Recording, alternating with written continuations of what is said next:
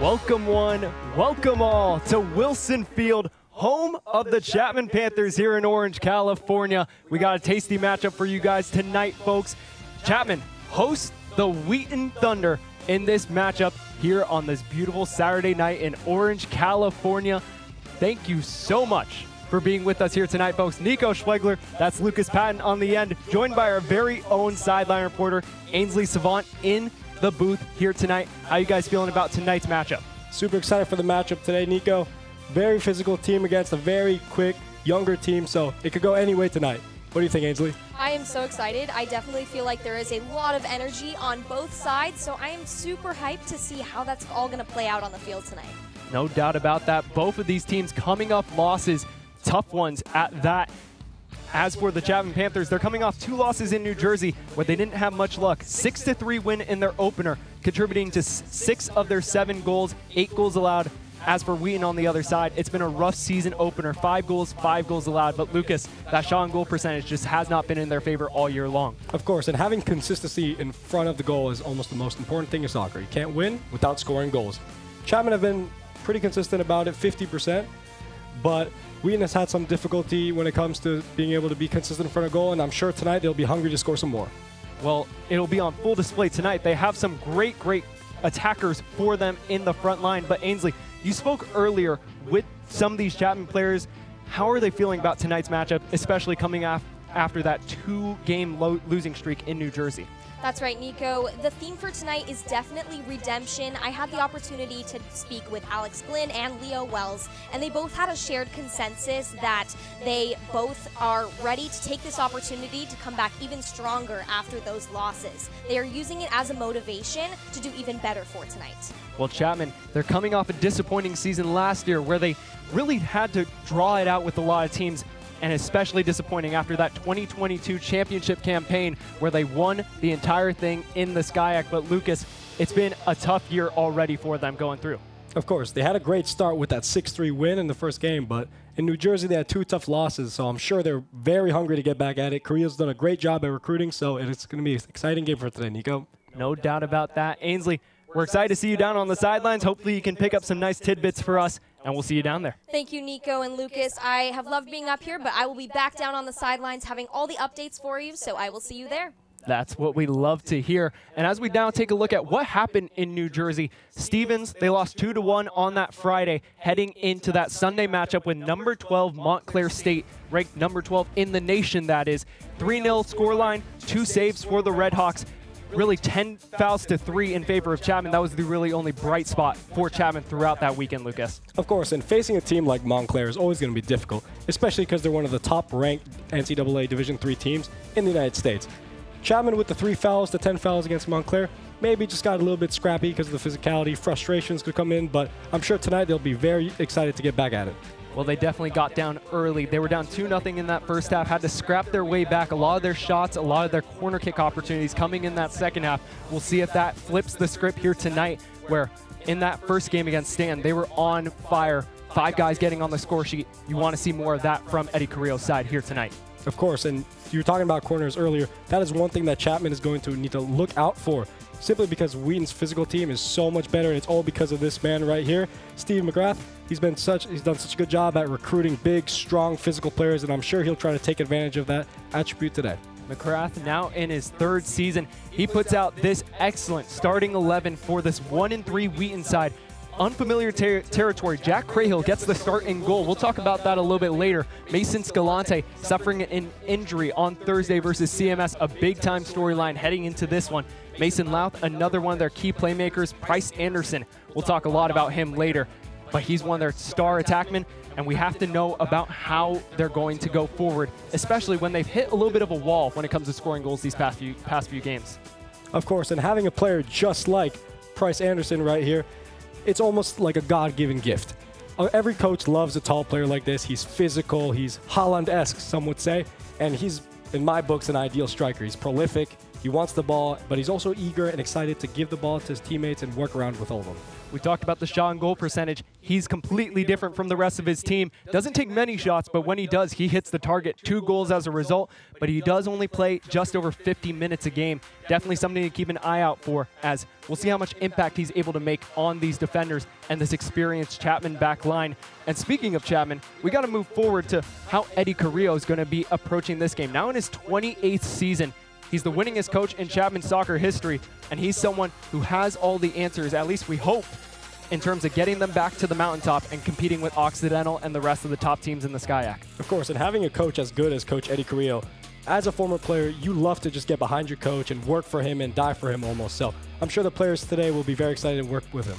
An experienced starting 11 for there. Garrett Lindfelt had a season-ending injury last year where he wasn't able to contribute, already got on the score sheet in that first game. Jonah Freeing trying to find that consistency alongside Leo Wells in that front line. Those three, when they're clicking, they're on fire. When they're not, it could spell trouble for Chapman as an offensive unit. Wesley Jackson making his first start of the year, big-time addition alongside Dylan Chung, who scored a firebolt in that first game.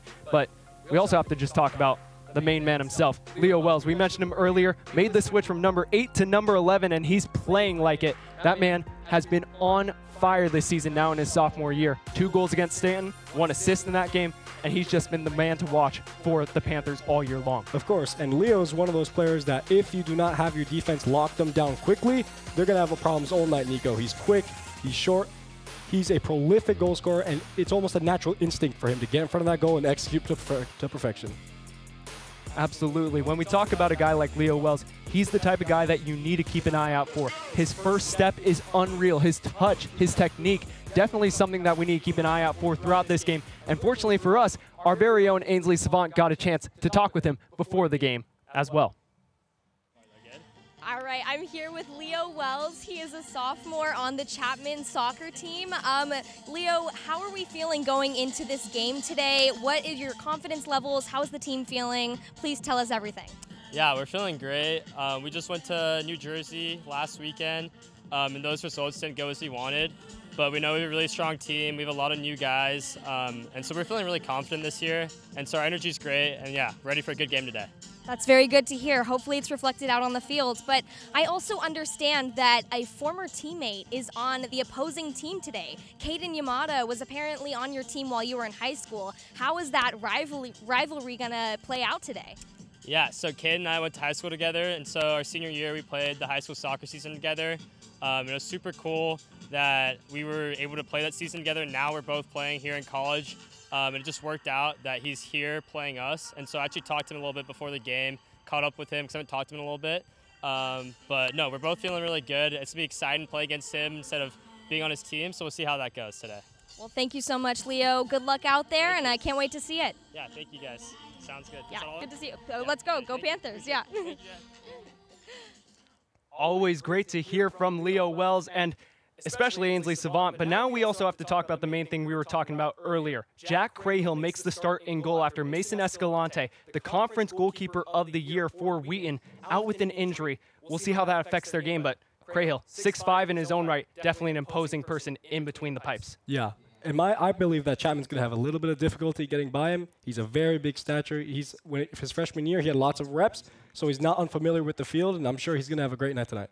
Well, he did only make 2 appearances last year, played 88 minutes in the game against CMS where they lost 2-0, conceded both of those goals. We'll see how that plays out for the rest of them going forward. But taking a look at also what Chapman has going for them, we mentioned a lot with that freshman unit.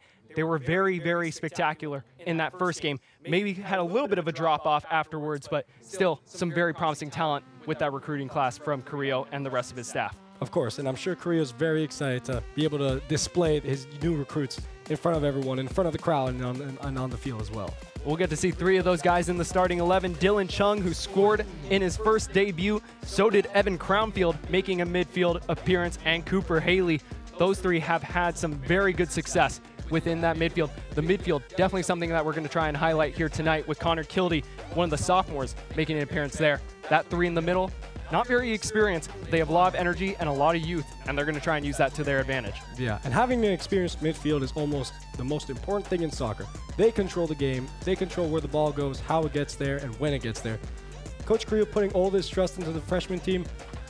It could be risky for some teams, but I'm sure that he's going to be able to execute it with perfection on a beautiful night like tonight. Well, he had questions that needed to be answered, and so far, some of these freshmen have answered the call. But as we take also a look at what has happened with the Panthers, Riley Thomas, their number 10, their big creative playmaker, usually in that midfield, he's been injured these first few games. We've heard that he'll be back in a few weeks from Coach Carrillo. But how do you think that plays out for the Chapman Panthers coming in, and how these freshmen have to step up in place of one of their top seniors? Having a top influencer on the team like that go out injured is always unfortunate, but I'm sure with all the new freshmen that Coach Carrillo's brought in, they'll be able to fill that gap with no trouble at all.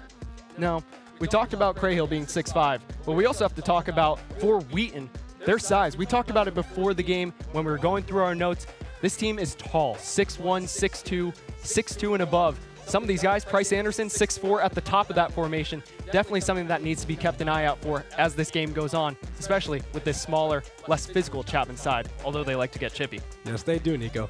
Having that physicality difference could pose lots of problems for Chapman tonight. With set pieces and corners being a major part of soccer, especially in Division III, it could really affect Chapman in a negative way if they're not careful. Well, we'll see what Wheaton has in store here, trying to break up their 2-game losing streak against the Panthers. Chapman trying to do the same thing at home, keep that home win streak alive. We'll have all the action here, right on CSBN with Flow Sports, right after this break.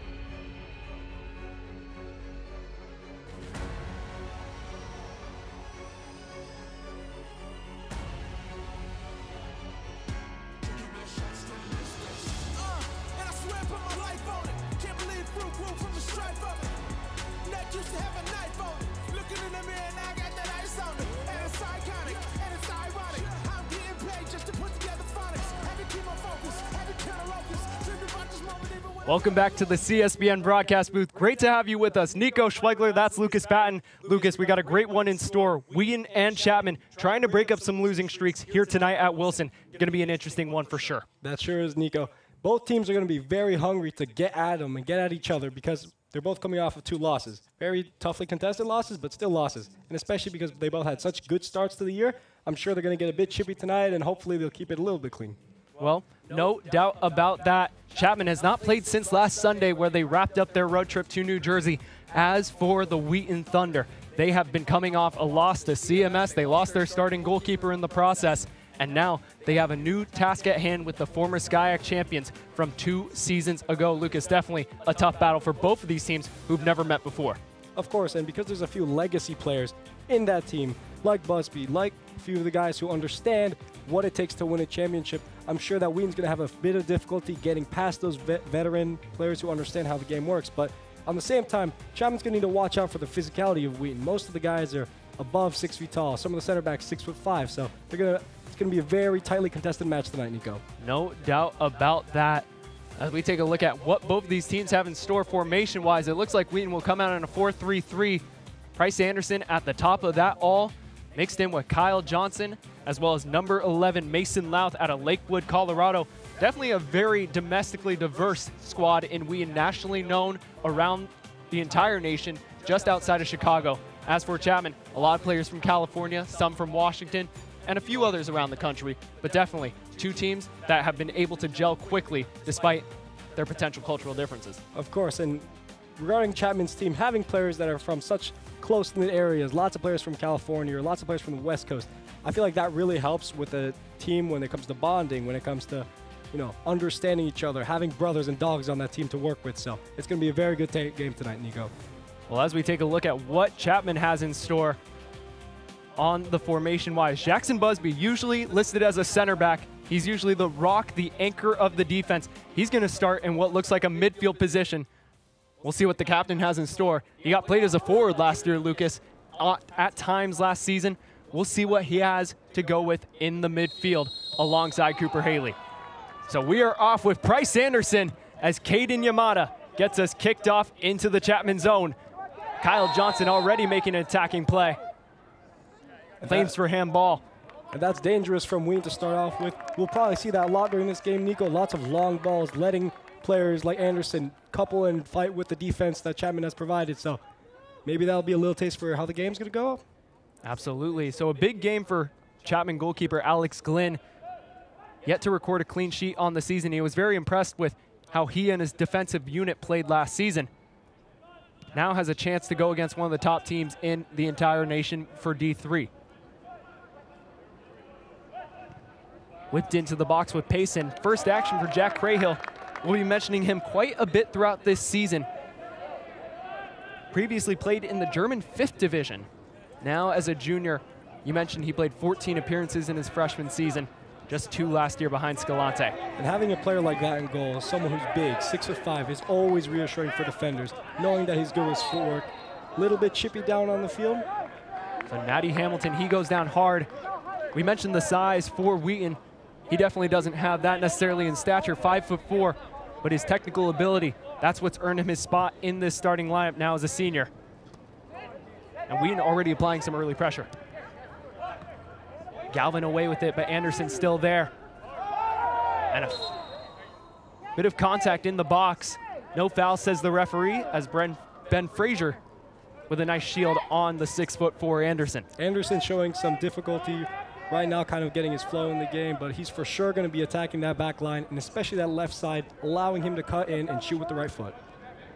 So now Busby, first time on the ball in the midfield. 1-2 with Jackson. And that will go off the captain for a Wheaton throw. So Wesley Jackson makes his first start at left back. We saw him a lot at left center back. That role being vacated right now, being in place right now with the freshman Dylan Chung, who's really come on strong in his first few games as a college freshman. Yes, Nico. And having a fast start to your freshman year is always pivotal, especially when it comes to collegiate athletes. And I'm sure he'll be proud of how he's been playing recently. So Brock Senef looking for an early throw-in deep into the box. Towards Anderson's way, cleared away by Chung. And those long throws, we're going to see a lot of those tonight, Nico, simply because Wheaton has the physicality aspect on Chapman. They have lots of very tall, very strong players who can hold up the ball and wait for their teammates to come and help them out. So far, both of these teams trying to just settle into the match. Crowd starting to file in here at Wilson Field. Thank you so much for joining us here on Flow FC with CSBN. Dangerous ball through the back. And Linfeld with some room to run, gets tripped up. And no call there on the sideline. It will go out for Crahill's first goal kick of the game. Already some early action for John Hearn in defense. And Wheaton's going to need to watch out for that as well, because although Chapman may have not the physical aspect, they are a lot quicker than some of the bigger Wheaton defenders. So they could be played behind the defenders or above the defenders, and they might have some problems with that, Nico. Hearn making his 4th start of the season, the 6'4" defenseman. Another one of those imposing players on the back line alongside Leo Wells' former teammate, Caden Yamada.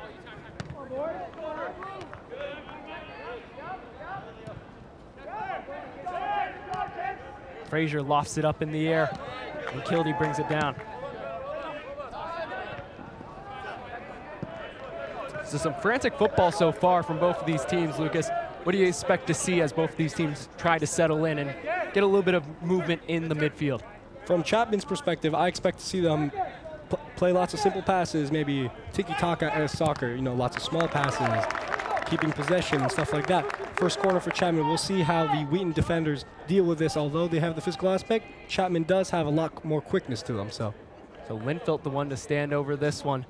We'll go for an outswinger. Garrett Linfelt has 1 goal already on the season after 4 goals, 6 assists 2 seasons ago in the championship winning year as a sophomore. Coming out of not too far away, Redlands, California, trying to make an impact as a senior in this starting 11. We'll see the cross into the box there. Not playing it short, which is a bit confusing from Chapman because they don't have the height, but we'll see.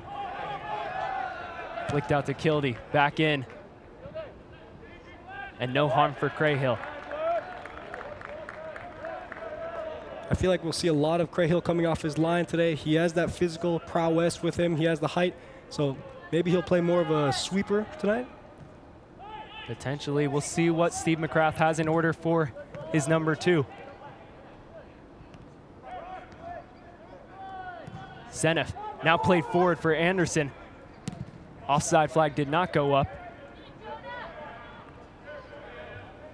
Freeang steps away from one to Busby.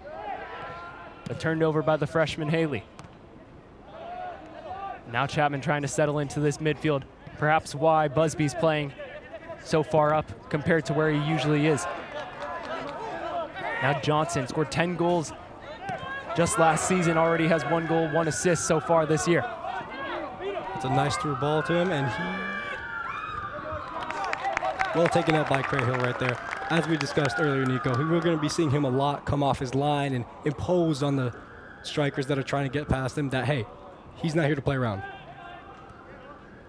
Well, Crahill, the business econ major, one of the many on this Wheaton side, makes his first start of the year after coming in for 88 minutes after Mason Scalante took a boot to, I couldn't really tell if it was the head, the shoulder, or the chest against CMS on Thursday. But a quick turnaround, potentially fatigue, could be something that's in the cards for Wheaton here tonight. Chapman playing the high pressure, and a nice slide tackle to get possession in the other team's half. Linfelt away from one. Now with Wells. Wells trying to use that first step, and Wells goes down hard. We'll be seeing a lot of that tonight, Nico. Because Well has the speed, and he also has the eagerness to get physical with the players, we're going to see him taking 1v1s a lot tonight. He can be very choppy, but also he has the ability to have that finesse and glide past defenders so effortlessly.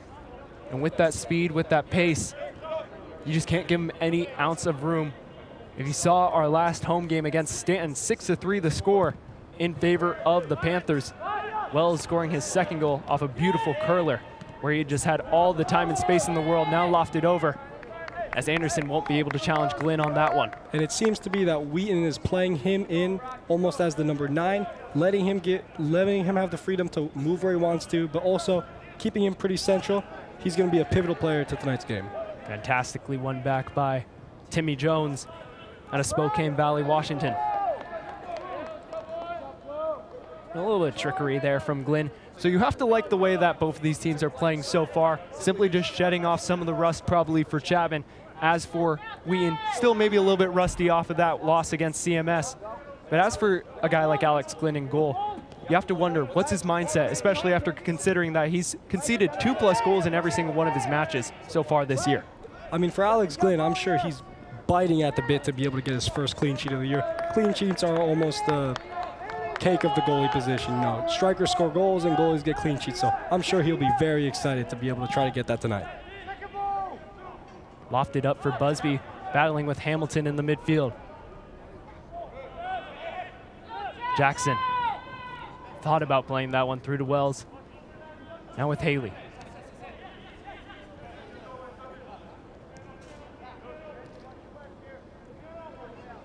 Chung. Through to Wells. Wells with some green room in front of him. And now Chapman switches the play, has some room on the other side. Frazier takes a trickle. Good defending from Wheaton there to just put his body in front of the ball before he gets the shot off. Dangerous play from Chapman, though, in the first few minutes of the game. You have to like the attacking progress for the Panthers. That was a nicely built-up move. I'm sure we'll be seeing lots of those little on-the-ground plays, not too much in the air, switching the field, just because they don't have the physicality behind them, but they for sure have the skill, Nico. That one just trickled off the arm of Crahill. Wells came in at the last moment. Linfelt with the lefty. Almost found its way through to Busby at the back post. Wheaton do just enough. A curious pick from Coach Carrillo to play Busby so high up the field, especially because of his captaincy position. I would have assumed they played him in the back so he could control the younger defensive line, but I'm sure that he'll do very well tonight regardless. Well, all of these fantastic defenders as Chung loses it to Hamilton. Now Senef trying to play in his striker. And Chapman, you can tell that they were watching the scouting report. They knew that Anderson likes to get out in front and find that through ball through. Yes, they did. And Glenn, I'm sure, did his homework as well, playing very high off the line, making sure to sweep up any passes or any long balls. No doubt about that. Going back to your Busby point, obviously, you want to see him potentially at the back being able to orchestrate the orchestra, but with the guys like Wesley Jackson, Cormac Galvin, two players who were fantastic in the back line for the Panthers last season, you have to say you're trying to find a way to put all of them through, and with an inexperienced midfield, that's exactly what Coach Carrillo elected to do. Of course, a smart play there, but just gets it to a little bit short. There's Garrett Belcher who took the throw. Chapman. Belcher, the only freshman in the squad for Wheaton. Lots of pressure in the first early few minutes when it comes to Wheaton playing the ball back. We'd love to see that.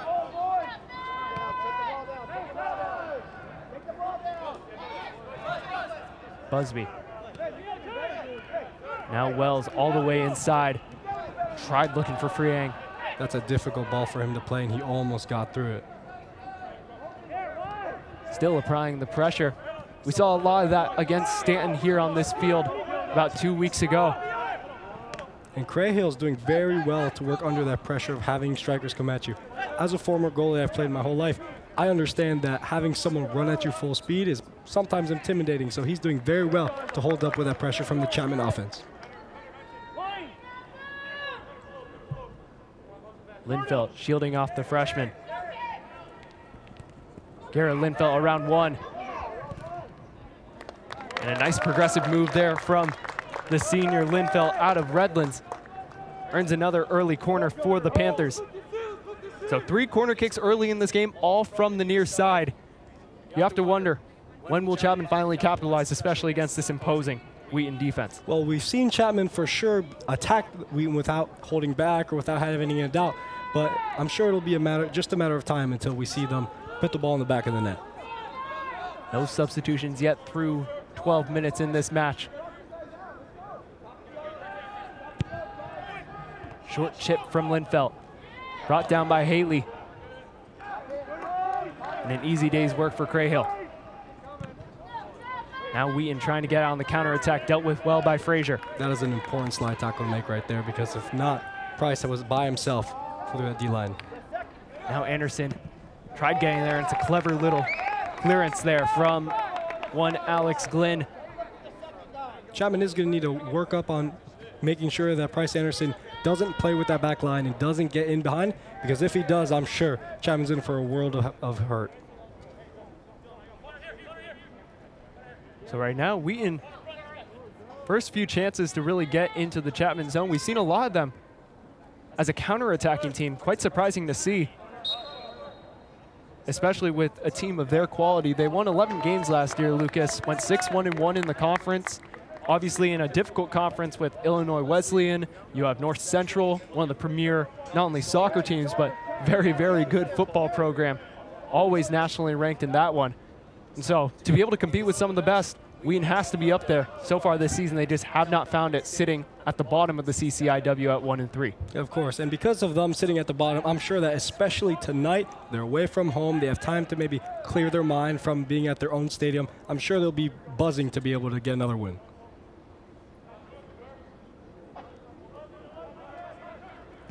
Haley skies that one towards Linfelt at the back post. And Linfelt able to win the header over Belcher. A curious choice by the Chapman offense to be able to swing balls in the air like that against a defense that's so big, but they have been on the attacking prowess in the last few minutes. They've had 3 corners, lots of shots, lots of pressure from the offense, so pretty tight game so far. Well, that's a matchup to keep an eye out for, the senior versus the freshman. As we mentioned, Belcher, the only freshman in this starting 11 for Wheaton, going against a guy like Garrett Linfelt, who has all the tools in his arsenal. Speaking of the man, as it's cleared away by Senef. Now with Anderson. 2 goals to his name. Looks for it back from Hamilton. An aggressive goalkeeping from Glenn. So far, he's played a fantastic game, especially recognizing those through balls and coming off his line. His awareness this game has been absolutely subpar. He's been able to recognize when the runs have been going in, and he's been able to orchestrate and tell his defense, hey, if you're going to let him run in, at least hold him offside. And some great bit of defense there. Ben Frazier putting in the work against Kyle Johnson. Johnson, who comes out of Champaign, Illinois, not too far away from Wheaton, had 10 goals last year, 4th in the conference, just behind 2 other guys, including, as well as his first place teammate, who was none other than Price Anderson with 16. Those 2 link up very, very well. And when we asked Steve McCrath about what happens with them, he talked a lot about their positioning and their ability to read those through balls and be able to put themselves in the right places to strike them off. And with having an offense that loaded and that good in front of goal, it's for every single team in the 3rd division, it's always going to be difficult to be able to stop them or at least keep them under control. So you're probably not going to be able to see much of it from our angles, as that one goes all the way out wide to Jackson. Now Busby charges forward. Big strike there from Freeang. Crahill flying across the goal just like a Panther right there to make that save. That is a dangerous shot from Chapman, though. And now more danger as Freeang hits it off the feed from Garrett Linfelt. Some promising attacking play now. Just about 16 minutes gone in this matchup. Still 0-0 on the scoreboard, though, Lucas. Of course, but Chapman's really putting on that pressure now. First shot on target for them of the game, and if they continue like this, I'm sure it's just a matter of time before they score their first. So 2 different styles of coaching that we're seeing right here, as that one's won back by Kildee. Freeing wanted it. Kildee gets taken down by Hearn. That is stellar defending from Wheaton right there. That slide tackle was almost necessary to prevent that goal. Threw over the top right to Senef. And Senef goes down hard. Haley, the culprit. But speaking of previously, all those Chapman players still down there on that bench, no subs looking, as Anderson over the top has a potential one-on-one with Glenn. Wheaton are in, and Glenn with some superb goalkeeping. But Glenn goes down, and he might be a little bit shaken up after that shot. That is a beautiful save from Alex Glenn. To be able to come out and stretch your body like that is almost superhuman. Fantastic save. He's still grimacing a little bit in pain. Going to get our first stoppage of the game, but perhaps we might be seeing Patrick Bulabenchi a bit earlier than we expected, as the San Diego native Alex Glenn still dealing with the damage of that last shot. Quick counterattack from Wheaton, and you almost saw the defense non-present when he played that through ball over, so I'm sure Glenn's going to have a few stern words with his back line up for that one. Now Brock Senef to take this corner. Wesley Senef, his brother, had been a starter in all of their games so far this season. Does not make it into the 11 here tonight. That's good defending from Chapman.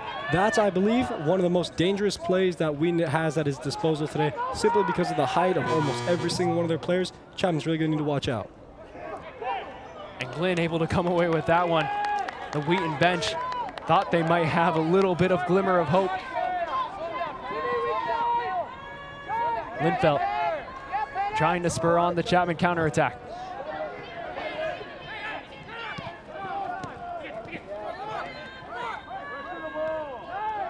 Anderson.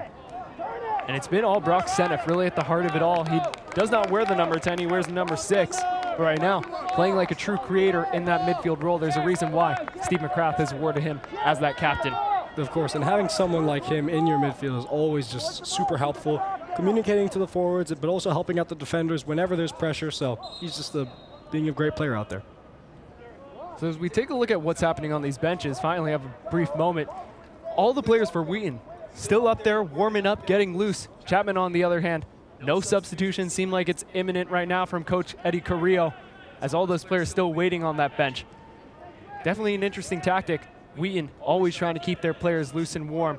We'll see if that plays to their benefit, especially coming off a day-around turnaround from Thursday's game. And that doesn't surprise me, Nico. With the style of play that they've been playing so far, fast-paced, counterattack, I'm sure they'll be switching people in and out all night to have energy all 90 minutes. As Chung goes down, Anderson wanted to play the throw in quickly, but it looks like we'll get another patented Brock Senef long throw into the box. And these long throws, Chapman are going to need to be very wary of, because this strategy has developed in the last, 5 years, and it is very effective, especially when you have a team of tall guys like Wheaton does. Towering laser from Senef, and Johnson through the uprights. That would be 3 points on any given Saturday, but not tonight. And that is dangerous play from Wheaton right there. To be able to have the time and space to be able to connect with your foot to the ball is something that Chapman needs to eliminate, and quick. So we're 20 minutes gone, Lucas. Not much really happening in terms of shots in front of goal for either of these sides. What needs to happen for them to be able to challenge these goalkeepers a bit more outside of them having to come out of their net every once in a while? Well, it's been very contested on both sides. Chapman's had lots of opportunities to get in front of goal, and like that shot that we just had, unfortunately having Crayhill save it, but it's been very back and forth. Very two different styles of play. Chapman more playing possession, while Wheaton is more gun and run, balls over the top, through balls, so it's very tightly contested so far, Nico. Coach Carrillo taking notes, trying to make the adjustments as necessary. No adjustments needed from Alex Glynn so far in this match. He has been fantastic. And that is a great catch to be able to catch under pressure with all the players around him like that. He's just been amazing in this first half, Nico. So no subs from either team.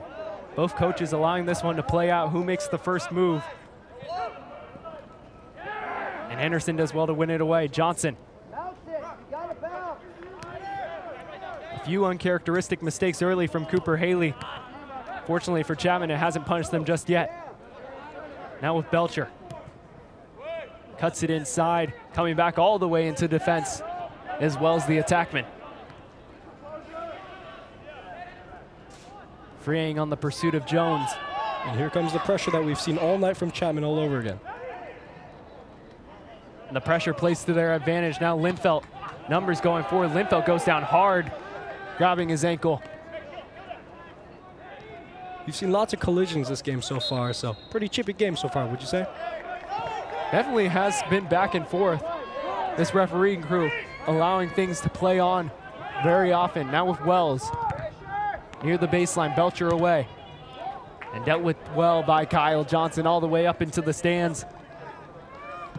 Wells has been a little bit quiet tonight, would you say, Nico? He hasn't had so much of involvement that you'd expect him to have, but I'm sure throughout the night we'll see him be involved and probably, hopefully, get his name on the score short. Well, a lot of things running down this near side on this flank, as that one ricochets off Wells for a Wheaton goal kick. We saw a lot of Garrett Linfelt getting some individual runs to begin the game. Now Coach Carrillo trying to switch things up, put Freeing on the left, Linfelt in the middle, and moving Wells left to right, hopefully trying to get him a few more touches where Chapman seems to be playing the ball. I'm sure, and soccer, Nico, is just like a game of chess. You move your pieces around, see what works, see what doesn't, and hopefully towards the end you come out on top.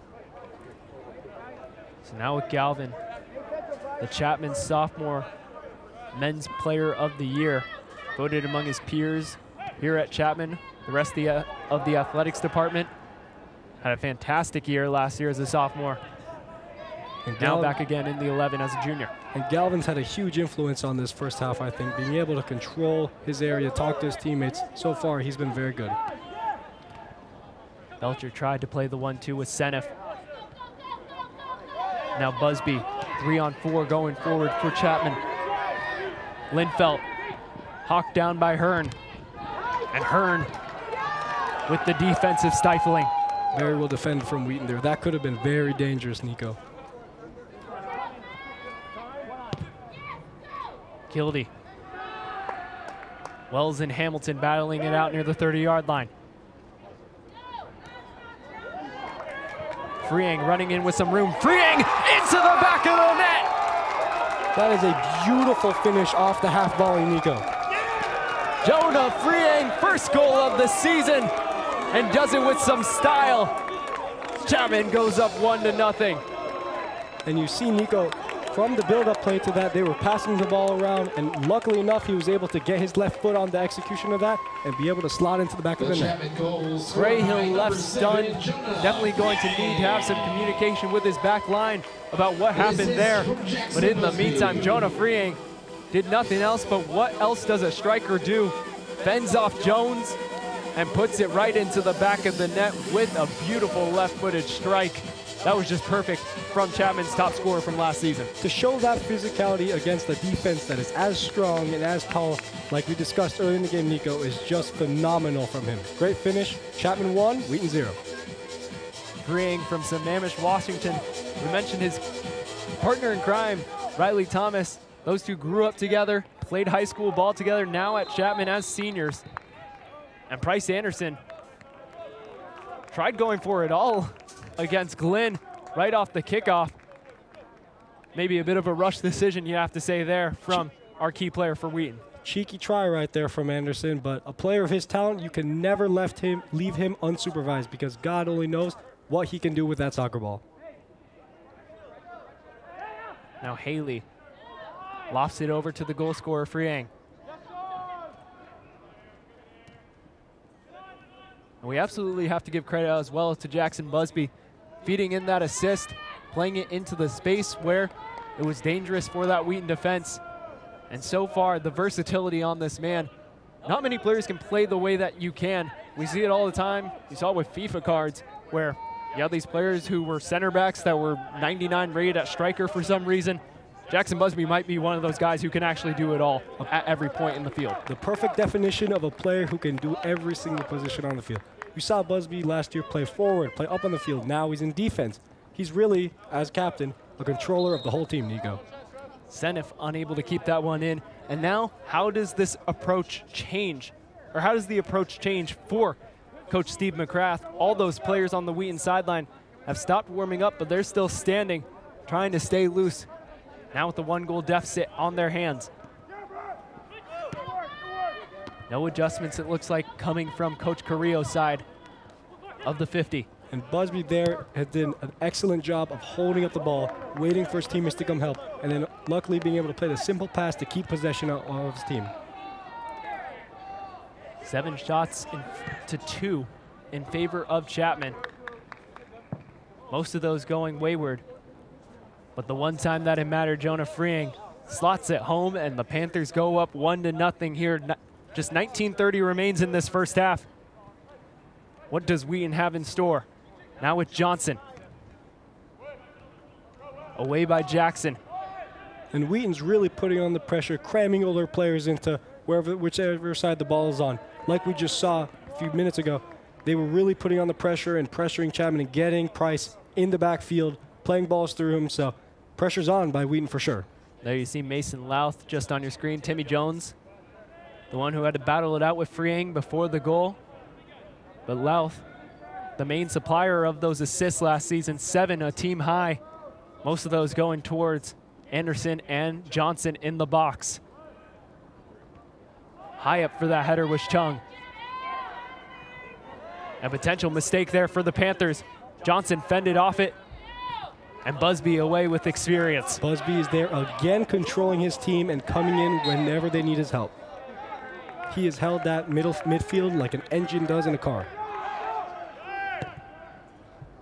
Free kick taken quickly. And Glenn with the nice grab. Glenn again has been able to come off his line, been super quick on his feet tonight, Nico, and he's been very impressive in this first half. A lot of those high through balls going towards the direction of Anderson. He absolutely is the definition of a target man up front, but so far unsuccessful. You have to give a lot of credit to a guy like Alex Lynn, who has just been so consistent over these past few years. Got his real breakthrough as a sophomore last year, now gets, again, another season as the starter. Perhaps, though, if we see a few mistakes, as a bit of an entanglement there near the 25, as it'll go against Linfelt on the far side. Caden Yamada The other one's still in there, the sophomore. And Crahill coming out to argue his point there. Not very often do you see a goalie come out to the 25-yard line to argue a point, but hey, that's just leadership from the tall goalie. Well, Chapman up 1-0 here. Just over 17 minutes remain. How surprised are you seeing that there are no substitutions that have been made from either side as this game continues to progress? I'm very surprised to not have seen any substitutions yet from Wheaton because of their style of play. They're playing very quickly. And speaking of the Devil, coming in for Chapman, 4 players: Isaac Storms, Marco Rodriguez, Evan Crownfield, who had started most of those games to begin with, and Dylan Payne comes in for the likes of Garrett Linfelt, the captain, Jackson Busby. An unusual sub-off for him early in this first half, as well as Cooper Haley and Connor Kildee. Definitely not used to seeing that with a guy like Busby, who really is a 90-minute player through and through for Eddie Carrillo almost every single game. Of course, and he's been so important in that midfield, keeping everyone together, communicating. It's an interesting substitution choice, but Carrillo did bring on Crownfield, the young freshman. He's been amazing this year so far, so I'm sure he'll bring some great energy to the field. Crownfield already with 1 goal. Kind of a quintessential midfielder that you want in there. Burst of energy. And Jackson all the way up near the touchline to make that defensive play. Some of the subs, you can see it clearly with that moment of pressure. They're bringing more energy to fight off Wheaton's very high line. Wheaton's playing very quickly, so I think it was a good move from Coach Carrillo to be able to bring in 4 subs. So in response for Wheaton, coming on is Jack Kern, number 27, as well as Andrew Hiringa. Bryce Anderson will come off. And the last of those subs, Cooper Falling, the freshman. Not a lot of freshmen that make it into this Wheaton squad. Garrett Belcher has done well to earn his spot in the 11. But Cooper Falling, one of the other ones who's gotten some time in that rotation, getting some bulk minutes early in his career. And it's good to see that too, Nico, because first few years of college, especially for soccer, you want to establish yourself and show and prove your point. So it's good to see a few of the younger guys from Wheaton come in and help their team out.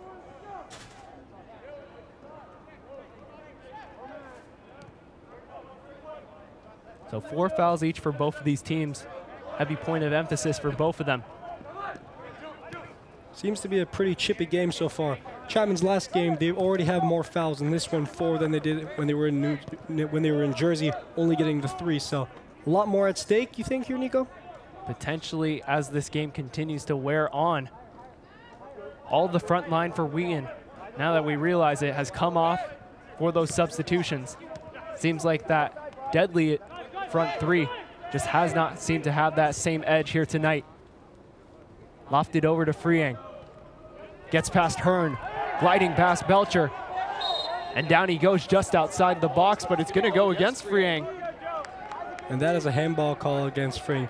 The refs have been very, very good so far. I feel like they've been allowing lots of physicality, but also been able to, you know, keep the players quiet and keep them in check. So I think that was a great call. Now Jones still going forward. Kern pursued down by Chung. And just beyond his reach. And sometimes hard to see with those lines out there, trying to figure out which one exactly is your last line of defense. And that is great defending from Chapman. He held his body, he held the line, and he was able to get the ball back to his goalie. Payne. Storms back to Galvin. And Glenn he's been on the ball so many times in this first half, playing off his line, distributing amazingly. He's been stupendous in this first half, Nico.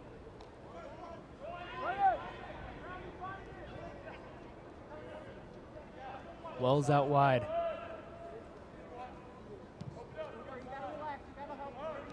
Now Galvin.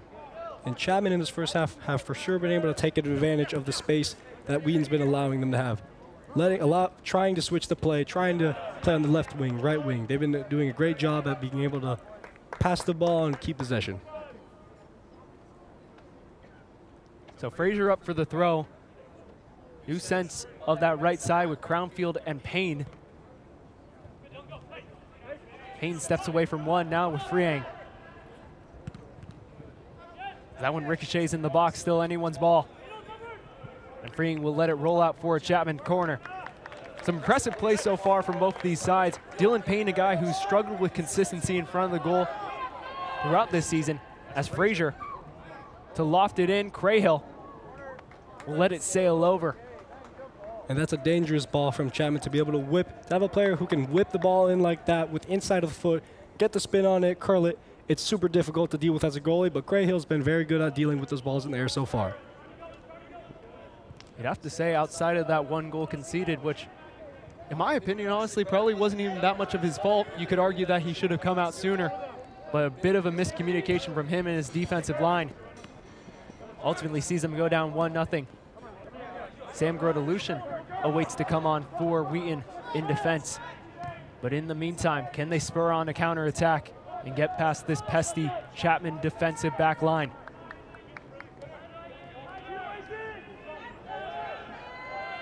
Not too much involvement when it comes to distribution-wise for Crahill in comparison to Glynn. Wheaton's been playing higher lines. Maybe, who knows? It could be because of the higher pressure, or it could be because, well, Chapman has more trust in Glynn. So Grodelution on for Belcher, who just conceded that throw. As for the Panthers, on comes Evan White, the freshman out of Tiburon, California, for Leo Wells, as well as number 13, Diego Perez. Coming on for the goal scorer, Jonah Freeing. Has to feel good for him getting his first goal of the season, especially after leading this team last year. Yeah, and especially to give more kudos to Jonah Freeing. The ability to hold up the ball and take the ball and make it your own almost was amazing from him. Quick key pass from White.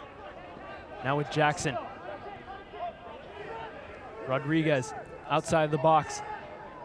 And Kern does well defensively. Now Jack Kern with some space in front. Trying to time his run was Hiringa. Holds onto the ball for a bit too long.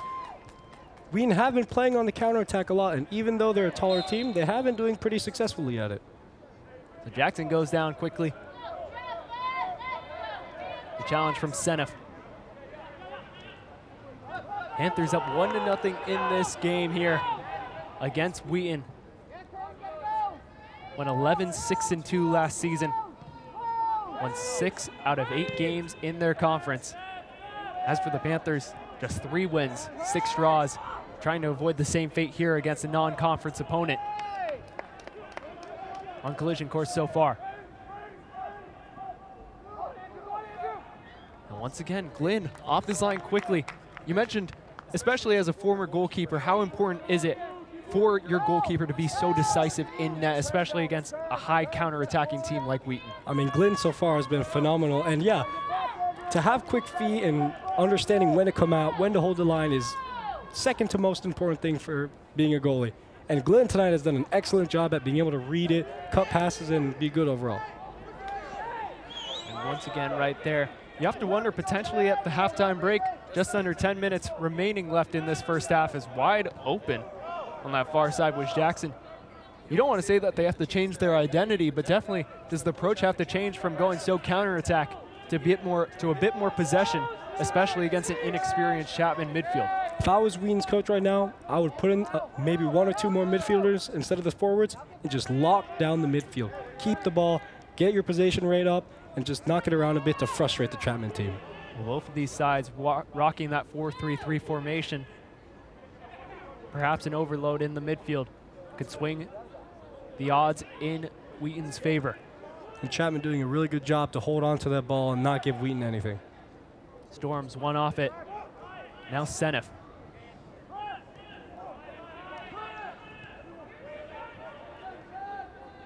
Out to Timmy Jones.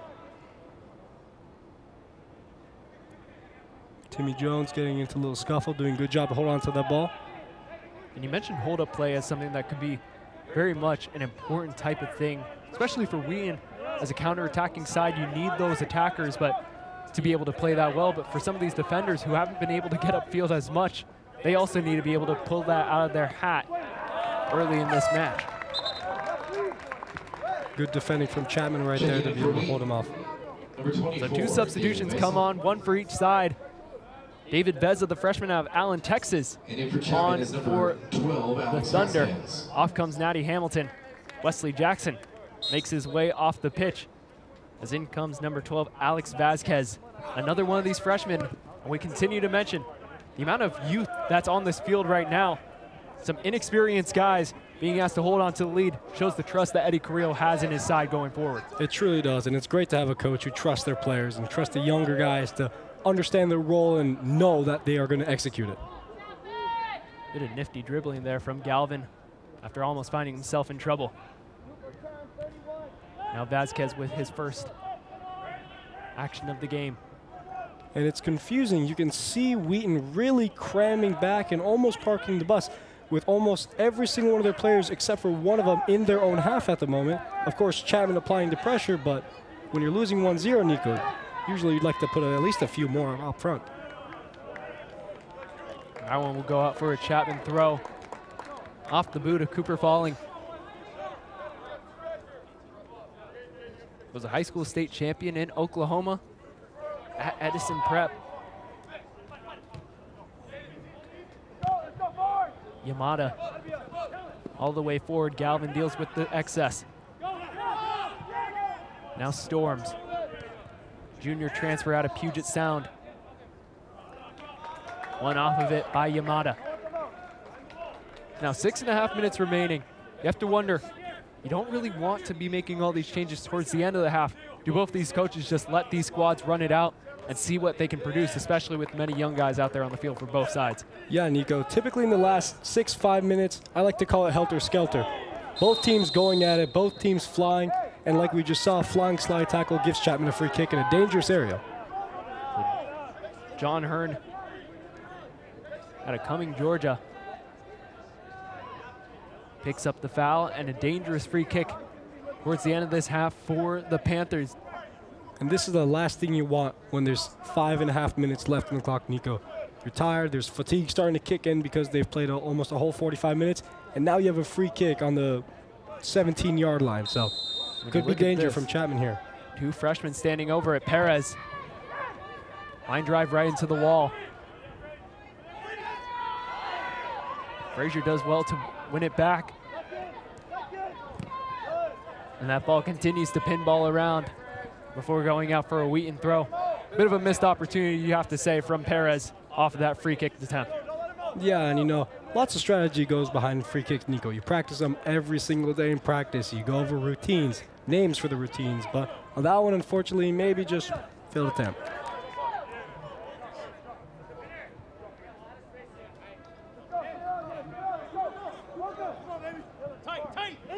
Panthers lead 1-0 here at Wilson Field. First game back at Wilson in 2 weeks for these Chapman Panthers. Wheaton concluding a 2-game road trip out to the West Coast, now with a chance to pounce. Lofted over and nowhere near any Wheaton players as Glynn comes out of his net once again. Now Crownfield. Glynn has been phenomenal in being able to read those crosses and come out and catch them so far, Nico. Now with Payne. Perez. Chapman trying to get numbers forward. Wheaton overloading the box with defensive men.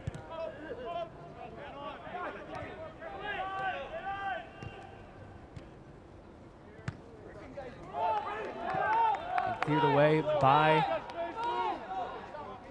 Rodelution. Glynn sends it the other way. So far, Wheaton hasn't been as dominant in front when it comes to headers in comparison to Chapman, but they are still playing the back line, through balls into one runner. It's been very dangerous so far, Nico. So far, you have to be impressed with the Chapman back line. I mean, as much as Glynn has been impressive throughout this game in goal, definitely up for consideration of man of the match, at least man of the first half. This back line, Galvin had to be a bit safe, not knowing if that was offsides on Heringa. Of course, and the back line has been amazing so far in this first half. They've held very strong and very physical players, and so far, well, Glynn's chasing his clean sheet, and at the moment he has it, so hopefully we'll be able to see a performance like this in the second half as well. Well, if there's one thing that we've seen over those 2 games in New Jersey, is Galvin somehow keeps it away. That is amazing from Galvin. As Rodriguez into no man's land. Only Jones around for Wheaton. But there's one thing to be said about their performances in the second half. Obviously had to claw their way back against both of those teams. So perhaps a little bit different of an approach, at least mentally and on the scoreboard for Chapman heading into this second period. They definitely know how to step it on the gas in that last 45. Perez tried looking for White. Now sent it forward. And that is exactly when you need Price Anderson there, ready and eager to be able to come out, wait for the ball, and then snatch it up as it's played through. Now with Chung.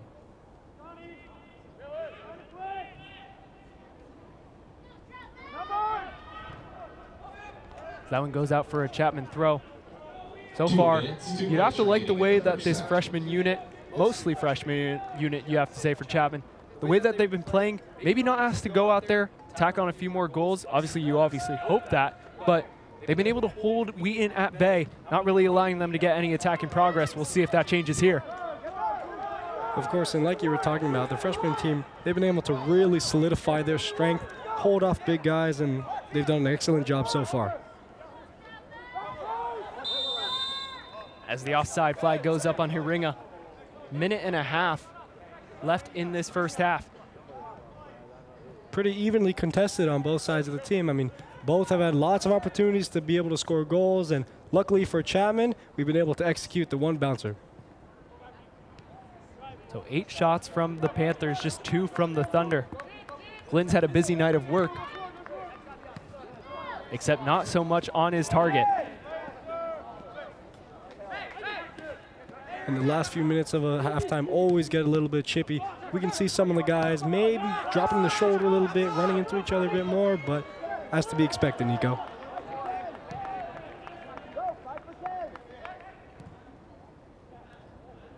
Stepped away there by Vasquez.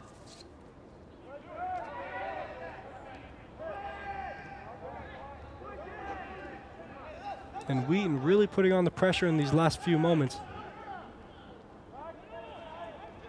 Out wide with Grotelution. Jones swivels his way through. Hearn. Chapman claims for offsides. Now Senef, room to shoot. And the first real chance for Wheaton coming just at the end of the first half, and Alex Glynn caps off an excellent first half once again with a fantastic save. And that is an amazing save to be able to get that low to the left side and not only stop the ball from going into the net, but to hold on to it, Panther-like reflex from Chapman's number 1. Chapman's number 1 indeed has been on fire here tonight as they hold a clean sheet through and through in the first half.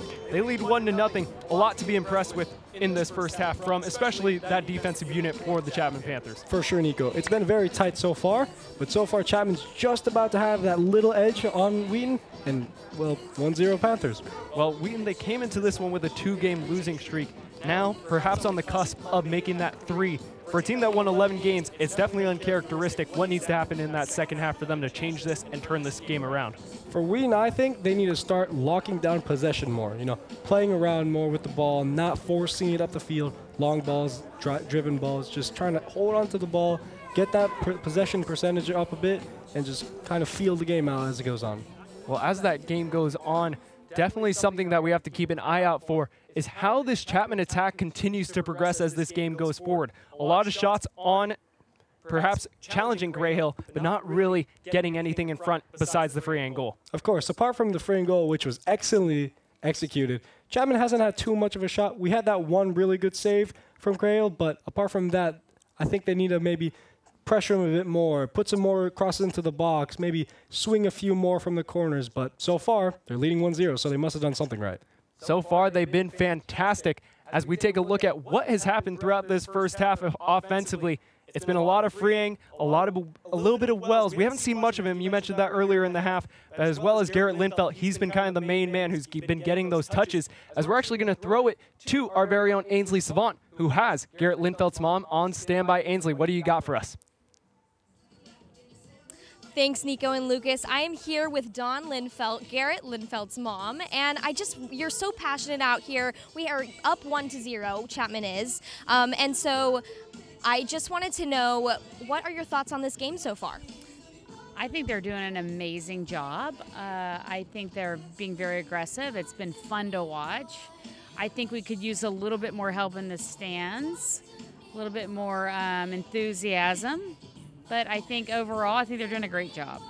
Yeah. We need more passion out here, don't we? Yeah. We need a lot more passion out here. I think I'm the only one screaming, and it's a little embarrassing at times. But I love it. I love that you're so passionate. And so, do you have any advice for the Chapman team? Anything you want to see from your son Garrett or the Chapman team in general? I think that they're all very talented. They all know what they're doing. At this point, sometimes I don't always think they need the coach to tell them what to do. I think they are motivated and they're inspired and they know what they're doing on the field, and sometimes they need to just kind of go with it and let the coach just kind of let them do their thing. But I mean, I'm not a coach. I've never been a coach. I've just had 4 boys that have played soccer forever, and I just think that sometimes the kids just need to keep playing.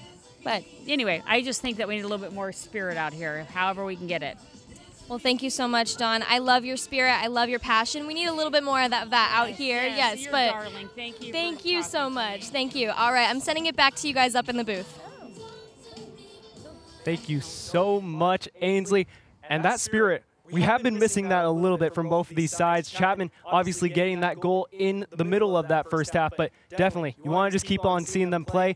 And Eddie Carrillo, he didn't have to make many adjustments early in that first half as a reason why Chapman's up 1-0, and Wheaton still hasn't scored on that score sheet. Of course, and Chapman, I believe, has been playing the better game. You know, they've been keeping the ball more, playing around with the possession, and also, of course, Jonah Fring with a beautiful left-footed volley to increase the score to 1-0. But so far, I think that Wheaton maybe needs to compact themselves a bit more, maybe play around with the ball more, but who's to say?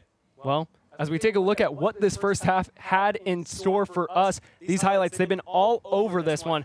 As Price Anderson got us kicked off, Caden Yamada launching it all the way forward. It's been a back-and-forth battle, got chippy at times.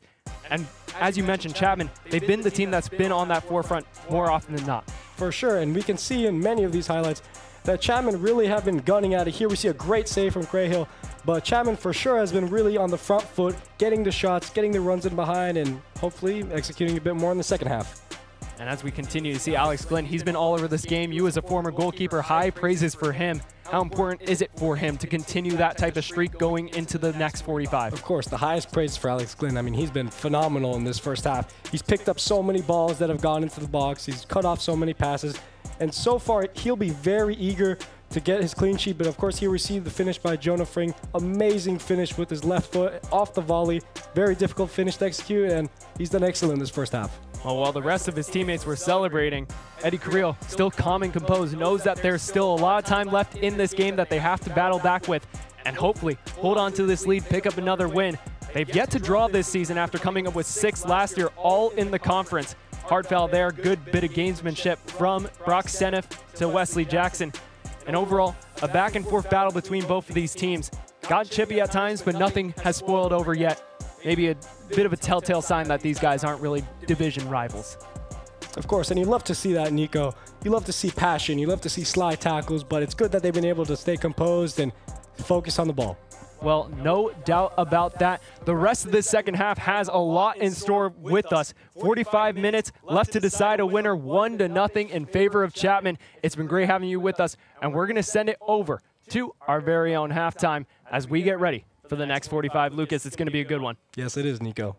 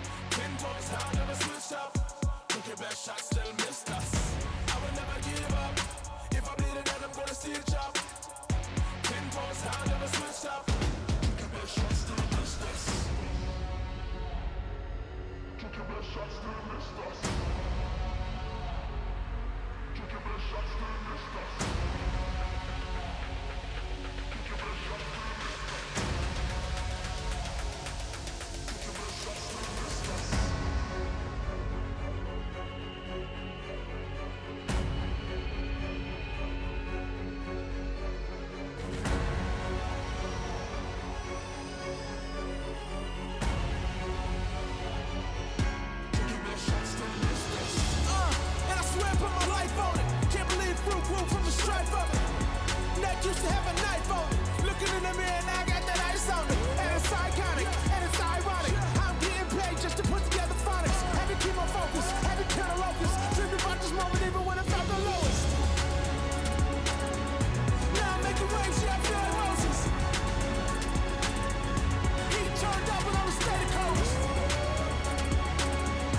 You ain't gotta love me, but you gotta notice. 10 toes down, you can keep the roses.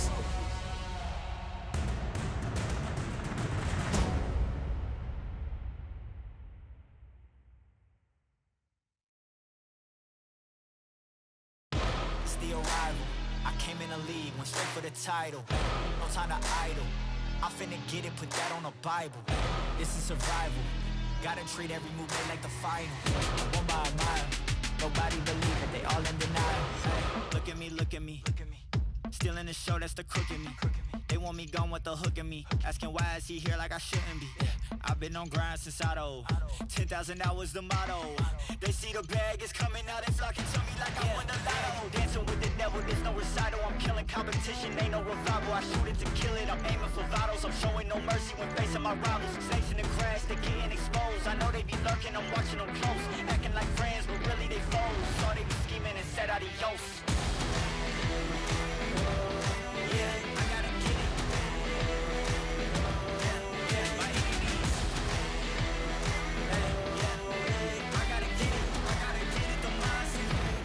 Get it, don't mindset. Ay, back with a vengeance, back on the grinds, back to the business. Ay, God is my witness, they watching my moves like shows they binging. Ay, best keep distance, all of my haters send best of wishes.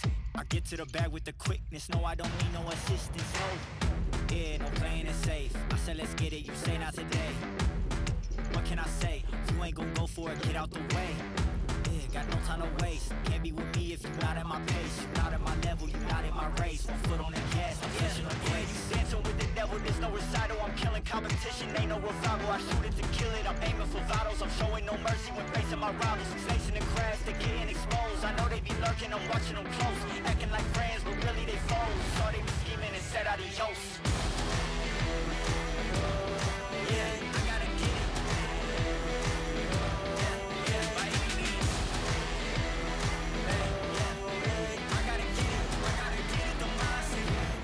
Get it, don't mindset.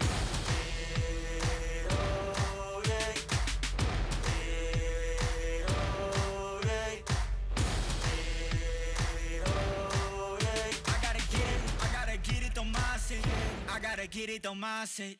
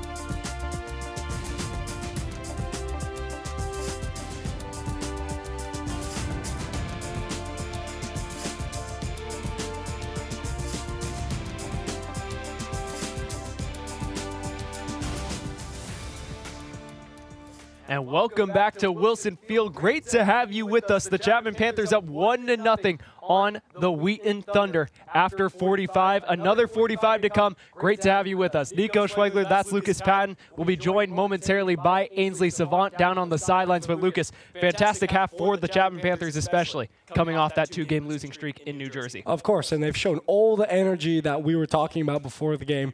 They've been really going at it, high pressure, high velocity. You know, they've been passing it around a lot. Glenn has been phenomenal in this first half. He's been coming off his line, anticipating all the shots and cutting off everything and keeping the defense with a clean sheet so far. Well, goalkeepers were a big point of emphasis for both of these teams, particularly Wheaton. They lose Mason Scalante to injury in that CMS game on Thursday. Jack Crahill comes into the game for his first start of the year, but it's been all Alex Glenn in net for the Chapman Panthers, who's been fantastic all night long, really reading those through balls and getting out ahead of that Wheaton attack. Yeah, Crahill hasn't needed to deal with too much in this first half. Of course, he had that one very good save, but Glenn in this first half has been flying around the place, cutting crosses off, anticipating through balls. He had that really good save on the last play of the last half. So far, extremely consistent and very good performance from Alex Glenn. Well, fantastic so far from the Panthers. Eddie Carrillo sure has to be happy with the way that his team is playing right now. And as he gets this starting lineup back out there, Evan Crowfield actually joining that lineup out in the 11. So we'll see how that plays out. But a lot of freshmen made their first few appearances in a while. And now it's that youthful, inexperienced side for the Chapman Panthers trying to gain that experience against a rather upperclassman heavy Wheaton side headed by Steve McGrath, trying to lead his team back to another victory and get back in the win column. Of course, and I'm sure Steve McGrath right now is going over how he can maybe modify how his team's playing, or maybe some changes that he needs to make for the team. But so far, pretty contested game so far, Nico. So Mason Louth makes his way back into the game. Luke Vanderkalk also into the game for the first time. No Price Anderson. Doesn't look like Kyle Johnson's out there either. So unlike the Chapman Panthers, who relatively sticking with their starting 11, some big changes made from Steve McGrath coming out of the break. And I think that's a smart move to keep Price Anderson on the bench. Save him, you know? He's like a secret weapon to the Wheaton team. Save him for later and then unleash him so he can tear up. We did mention earlier when highlighting his performances as Freeang gets us kicked off, he only plays about 54 minutes a game so far in his 3 appearances. We'll see how his time management is loaded here tonight. Busby back in the midfield. And it's important to see Busby back in the midfield so we can start talking to his midfielders, organizing his defenders, and really being the engine of that midfield. Over the top from Jackson to Freeang, the lone goal scorer of that first half. Watch guarded by Yamada. Freeang tried the curler, not sure if he was expecting someone to make a run at the back post, perhaps a shot towards Crahill's net. Ultimately, no damage for Wheaton's number 1. And I'm sure Crahill's going to be really watching out for Freeang now that he knows that he has that attacking prowess. He has a very good foot, both left and right, so I'm sure that he'll be watching out for him now. Expertly brought down by Louth, but expertly defended by Wesley Jackson. Jackson coming out of Encinitas, California. He got bumped from that starting 11 a few times ago. He made his first appearance in New Jersey against Montclair State. Now making his way back into the groove in this starting 11. Was just so impressive last season for the Panthers as a sophomore. And so far, as the game has developed so far, he seems to be maybe coming back to that performance, that consistency that he had last season, so it's great to see. Penner out wide to Jones.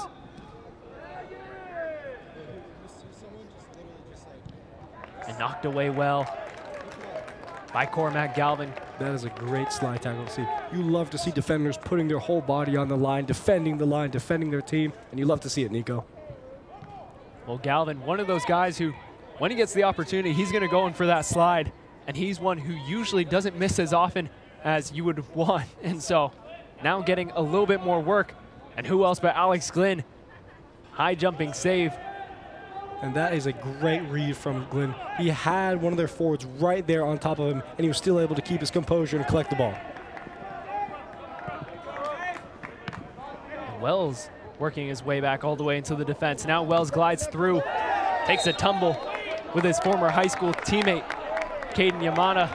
And you love to see that, Nico. I mean, that was an intentional foul, of course. Momentum just brought him on him. But you love to see him maybe getting into a little scuffle with his former teammate, bringing back memories from high school.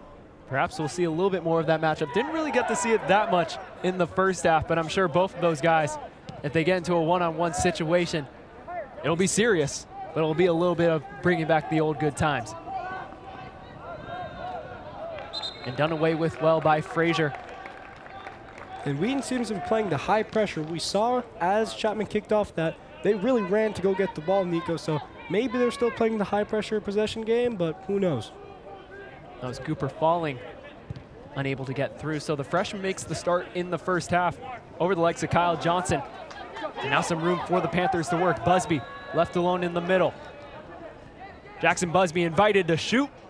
And that is dangerous for Crayhill. I cannot imagine having someone like Busby line up a shot and take a shot against me. The 4-year veteran, he was here when they won the championship in 2022, so. The All-SCIAC first-teamer, usually known for his prowess on the defensive side as center back, makes his first start, I believe, of his career at that central midfield position. Also previously played at Whittier, where he was a standout defender as a freshman. And like I said in the first half, Nico, you love to see guys who just go out and play simple soccer. They can play up, they can play down, they can play left, they can play right. You love to see players like Busby. That ricochets off the foot of Senef, who's made his way out wide. Brock Senef, we saw a lot of him working from the midfield, a little bit of a defensive midfielder. But he played forward very much in that first half. Now out wide, playing a bit of that left mid, left wing back type of role. And having the role at left wing back is almost pivotal. Wing backs are always in charge of just covering the wing, and so far, he's done a pretty decent job at it, if you ask me. Well, Lucas, when I asked you about formational changes, I definitely didn't expect, maybe it's not a 5-back, but for Coach Steve McCrath to spread out the wings the way that he has. You would have thought that he would have concentrated more players in the middle of that field. So far, he's done quite the opposite. Hasn't quite worked out in these first 5 minutes the way that they would have liked. It is a very curious choice by the coach, because I originally maybe took a guess that they would have played 3 in the back and then had some wing backs come down. But so far, he seems to be spreading his team out pretty thin. Now with Chung. Dylan Chung, who's played every single minute of this match, becoming a mainstay already as a freshman. A little trickery there from Freehang. You love to see the roulette spin, don't you, Nico? A little spin on the wheel. Why not? Usually works out for him anyways at the jackpot. And that just really emphasized the confidence that he's playing with now after he scored that first goal. He's just a man on a mission out there tonight, Nico. Linfelt waiting for the cavalry to arrive. Busby spins away from one, being hawked down by Senef, captain on captain. And a battle between those two out on the far side. That's a tough battle right there, Nico. You know that Busby will not simply allow someone, especially because he's the captain, to run him over, because that kind of shows that, hey, I can run you over, I can run the team over. So that's great to see him be a little chippy, you know, nothing crazy, but defending his team and defending his role as captain. Well, he is an engineering major, so using that methodical mind to his advantage, orchestrating everything for this Chapman Symphony. And as Linfelt steps over it with a dangerous free kick right now for Chapman, Lucas. Knocked away, and Timmy Jones clears it for the moment.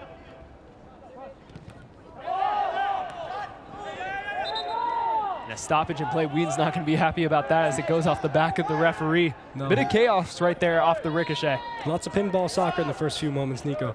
My old former coach, Chip Fuller, always used to say, the first 5 minutes and the last 5 minutes are the most pivotal and difficult moments of the game, because there's so much going on. Pinballing, balls in the air, helter-skelter, like I said, Nico. Falling, spins away from one. Jones was in the area. Lau just couldn't bring it down in time. And Chapman does need to watch out for those crosses, because Wheaton, like we previously talked about, has a significant amount of height difference in comparison to Chapman. So Chapman needs to be careful with those crosses. Well, they have sacrificed some of that height, including as well for some inexperience. Some of these freshmen coming in, maybe not as tall as the usual 11 that we're used to seeing. We'll see if that matches up better with this Chapman side going forward. Chung floats it away towards that Wheaton bench. And that is a good out by Chung, because if he was to let that ball even go by him a little bit, he had the runner in behind, and that would have caused lots of problems for Alex Glynn in goal. Thunder still asking questions. The Panthers not answering back, though. And Chung continues to impress on the defensive side. When you consider the defensive depth that the Panthers have had throughout these past few seasons, it was quite surprising to see him in that opening game get the start and just impress from the get-go. And he's been someone who not only has impressed in that debut, but has seemingly got more and more minutes, played his first 90 in that last match against Montclair. And now he seems on collision course to do that once again here tonight against Wheaton. He's having a great night defensively at that center back, left back position. He's been locking everybody up, and so far he's had a great job. Once again in the heart of it all, Jones trying to fend off Linfelt. Tussle between those two. And get up, says the referee. Linfelt with some room to run, being chased down by Louth. And here comes the counterattack that we have seen all night from both teams. And a disappointing touch there for Linfelt. He'll be reminiscing on that one, what could have been off the counter spree. One thing that Wheaton, I believe, could do a little bit better at, of course, not to criticize any collegiate athletes, but the time that they take to get the ball and to get it to their teammates, if they really want to have a big impact on this game, maybe they could speed it up a little bit.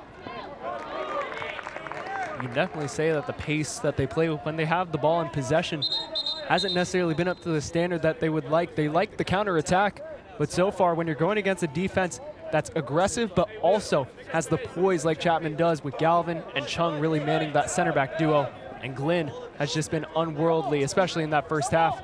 Hasn't had to do much action though in this second one through the first 10 minutes. Yeah, back to talking about Glynn. He's been excellent at not just, you know, being a goalie himself and being able to do his job, but to be able to communicate with everyone, to get the ball, slow the game down, tell everyone their roles, and he's been excellent so far with the defensive line. Well, skies that one over, freeing as it goes out for a Thunder throw. Not too many big throw-ins so far in the second half like we saw in the first half, Nico. Well, you'd have to say it's just they haven't been able to find the attacking positioning because this Chapman defense has been relentless so far. Knocked up in the air by Wesley Seneff. Mentioned to him in the first half, did not play the first 2 years in college. Brother of Brock Seneff, the captain of this Thunder team, gets his first minutes of this second half. And falling through the uprights. 3 points on any other Saturday. Unfortunately, stays 0 as Chapman continues to lead 1-0.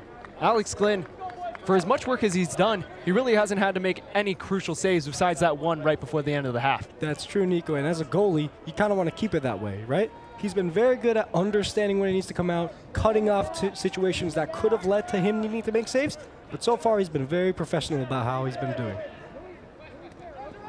Now with Louth. One of the few starters that's back in this lineup, 11v11, as Wells wins it off him. Now Busby, 2-on-2 for the Panthers.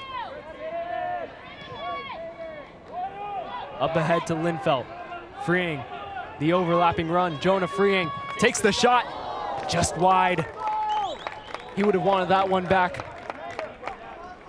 And that is a dangerous, dangerous play from Chapman. As you could see, well, as they're a team, they all ran up and tried to make that happen. And of course, we saw Fring almost score his brace for tonight. Well, Eddie Carrillo has to be pleased with what he's been seeing so far from his team. So far, just 1 goal to their name. So far, the Chapman team in this half has been electrifying. They've been running around, cutting off plays like that just happened. They've been very solid defensively, and on offense, they've been pretty decent as well. Just beyond the reach of Busby. Off the flick from Chung. Linfelt applying the pressure to Yamada. And that's risky play from Wheaton's defenders right there. Dribbling in the back as a defender is one of the most dangerous things you can do. And if it pays off, it looks phenomenal, Nico. But very high-risk move right there from Wheaton. Seneff to Seneff. Jones.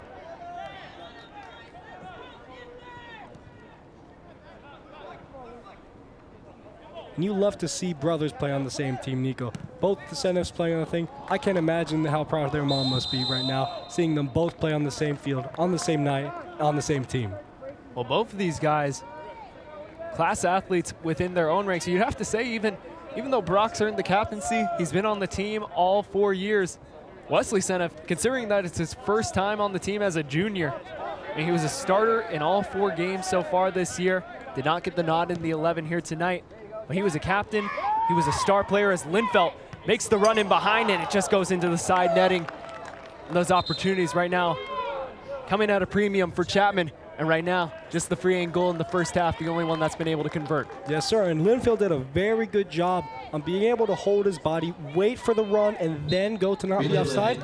And frankly, it was good contact with the ball, but just straight a little bit wide of the post. But plenty of opportunities for Chapman in the second half so far, Nico. Out wide to Seneff, looks for the long ball again. Guess who's back again? Cormac Galvin. And Cormac Galvin has been phenomenal in the defense so far, Nico. We've seen him cut off so many plays, talk to his D-line, talk to his goalie, so far he's been great. Now with Hearn all the way up from defense. But Wheaton, that's the thing, when they get forward, they seemingly just don't have enough numbers because the counterattack really isn't there. And now, when you look at that, Hearn all the way up from defense, leaves them vulnerable at the back. Yamada trying to fend off Wells and Linfelt. And our first real action at the former teammates going one-on-one. Wells not gonna get that one. Looks for some sympathy from the referee, does not get it any. As Connor Kildee comes into the game for the first time in this second half. Started the beginning of that first as Crownfield came into his place. Not much happening for number 31 though in this second half. Rather quiet game, but you know, every single player on the team, Nico, has to earn their spot. They have to work hard. Blood, sweat, and tears goes into just being able to get on this field. So I'm sure as the second half continues on, he'll be able to peach it up a bit and hopefully have a big influence on the game. Well, Kildee has definitely come into his own this season. Didn't get much playing time last year as a freshman. He was the lone assister of the 1 goal that Chapman scored against Stevens during that New Jersey road trip, where they were outscored 5-1. Scoring doesn't seem like it's really been to Chapman's favor so far this match. But holding a 1-0 lead, you'll be happy with any win, especially one that just keeps on going up in the win column going forward. That's so true, Nico, and especially from Alex Glynn's spot, holding that clean sheet. I'm sure that for the rest of the game, he will be gunning to be able to keep that clean sheet, and hopefully as the game goes on, we'll see if he can. So Penner goes quickly to Veza. Clean sheets of the utmost importance for this Chapman side. Lost a little bit of its defensive identity through the first 3 games where they conceded those 8 goals, being outscored by 1. Yamada goes down hard. And that is great pressure from Linfield to see the ball rolling a bit smaller and to immediately pounce on it. You love to see the pressure like that, especially from an offense. Well, we heard from his mom, who was speaking to Ainsley right before the half. Pretty much, they need more spirit. There needs to be a little bit more passion within the eyes of this Chapman offense and just the team as a whole. They played well, but so far, they haven't really had that extra spark. Neither team really has, but especially for Chapman, you want to put on a show for the home crowd. Of course, and as that just showed that Linfield, maybe he listened to his mom and took her advice, but he's really going at it in this second half.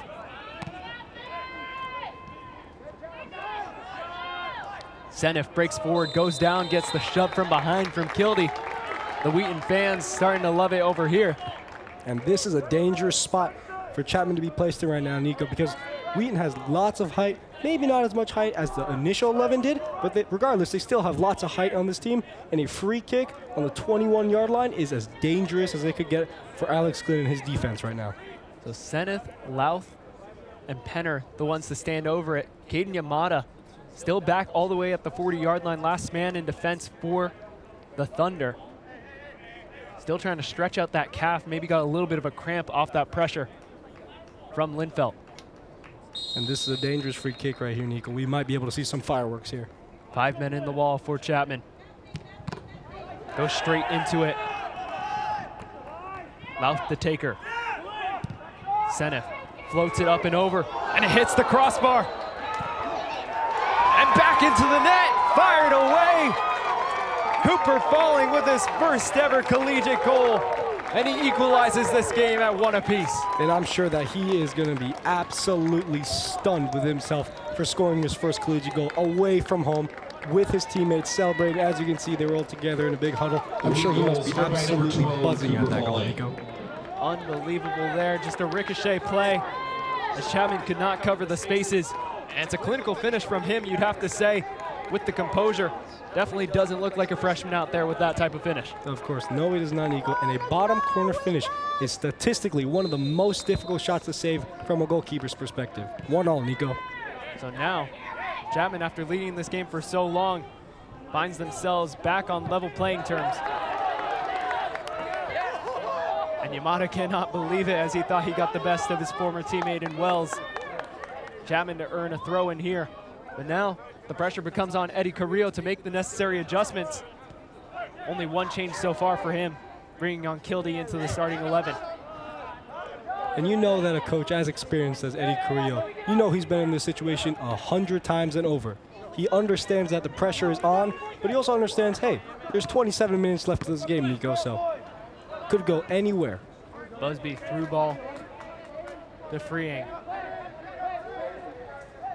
Freeing works the line out in front, falls to Kildee at the back post, and just rolls past.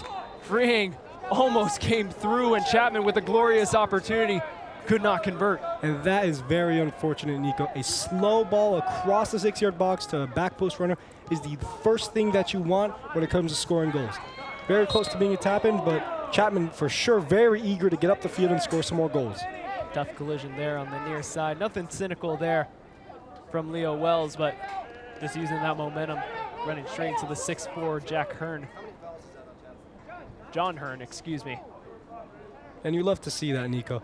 Although it's been very chippy out there, lots of fouls, nothing intentionally or malicious from the players, and you love to see that. Just guys playing soccer.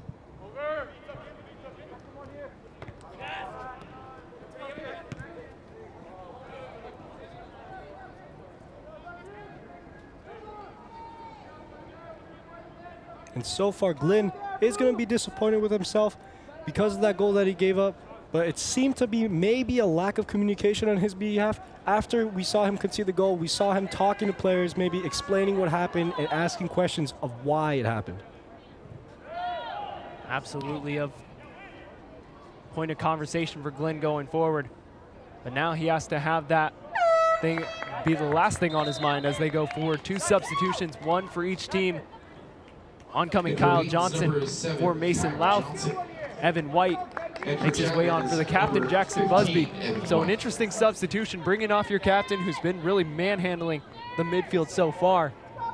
We haven't seen much of that from Eddie Carrillo trying to bring off Busby, but so far tonight, a different recipe in the cookbook for him. No, we have not, Nico, and it is an interesting choice to make, but I'm sure with his 20-odd years of experience coaching here at Chapman, he knows 110% what he is doing.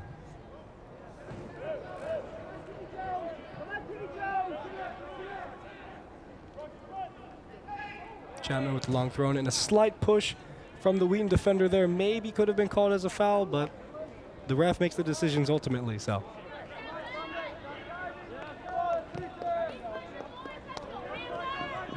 Now Jackson. Now Reed Liedland into the game for the first time. He was the scorer of that lone goal on the New Jersey trip. Floats it over for Linfelt. Yamada shields it away. And that just trickles past. And that was a beautiful pass from the Chapman player right there to find Wells on the left wing. Beautifully lofted, backspin, perfection, Nico. So Crayhill hasn't had to do much so far in this second half in terms of making acrobatic saves coming off his line, but still that 6'5" imposing frame definitely deterring Chapman so far. 2 golden opportunities that went into the side netting, 1 from Freeing and 1 from Linfelt on the counter. Of course, and so far, Wheaton's defense seems to be scrambling a little bit, Nico. They had that one scramble in the box that, unfortunately, Chapman wasn't able to capitalize on, but so far, they've been a little bit trembly, I think. Now Wells out wide, won away by Wesley Seneff. Through to White. And Chapman right now, it just seems like they're trying to play outside to in, but they're not getting enough guys in the box to really challenge and make that final pass to complete the attacking move and get forward. They are very close to being able to score lots of goals, Nico. They have the pass, they have the energy, they just need that little bit of spark. And then it could be goals open range over here, Nico. A little bit hard to see through their yellow bibbies, but it looks like Price Anderson will be making his way back on. Indeed it is. So the 6'4" target man up front will join Kyle Johnson on the field. Those two combined for over 26 goals last season for the Thunder. And we've seen a lot of action from Leo Wells on this half of the play. He's been lining up a lot against his former high school teammate, and so far he's been pretty action-packed on his behalf. Vander Kolk steps away from one and just ran into trouble. Senef does well to get that one away. Getting a little chippy out there, Nico. We're seeing lots of collisions, few slide tackles, so maybe it's a matter of just booting the ball away and settling down a bit.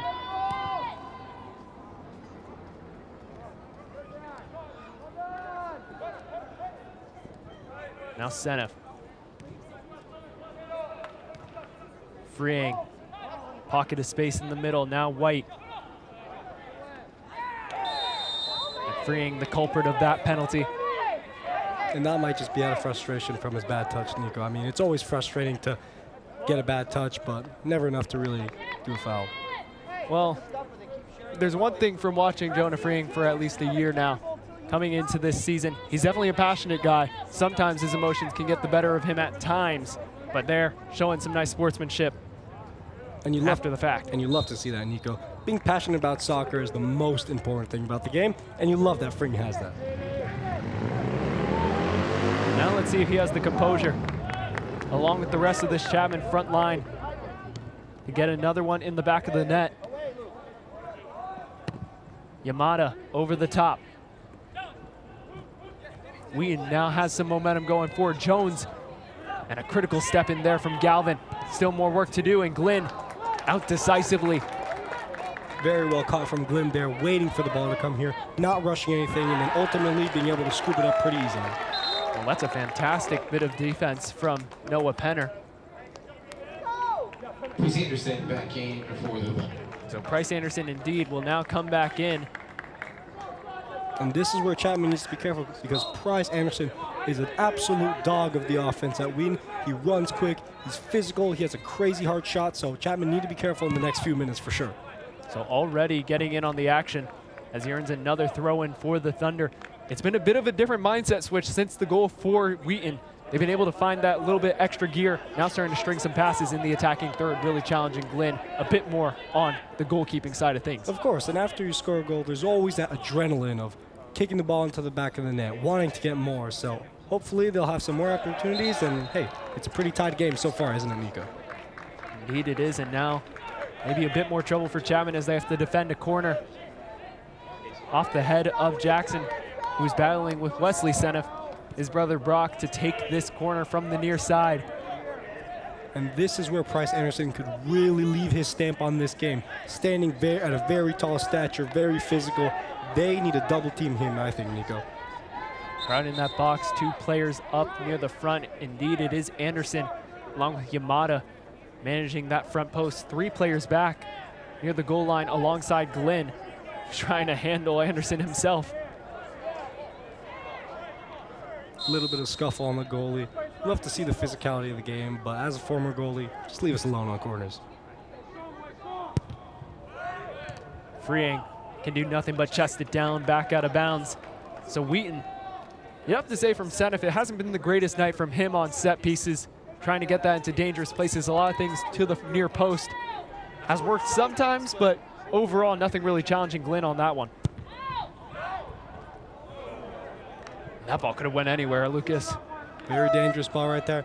And back to your point on Senef, he has been playing that near post a lot, maybe expecting some, bouncing in the box. But if I was him right now, I'd be playing some nice lob balls in the air, leaving time for the players to jump up, header. And who knows, when it comes to corners, anything could happen, Nico.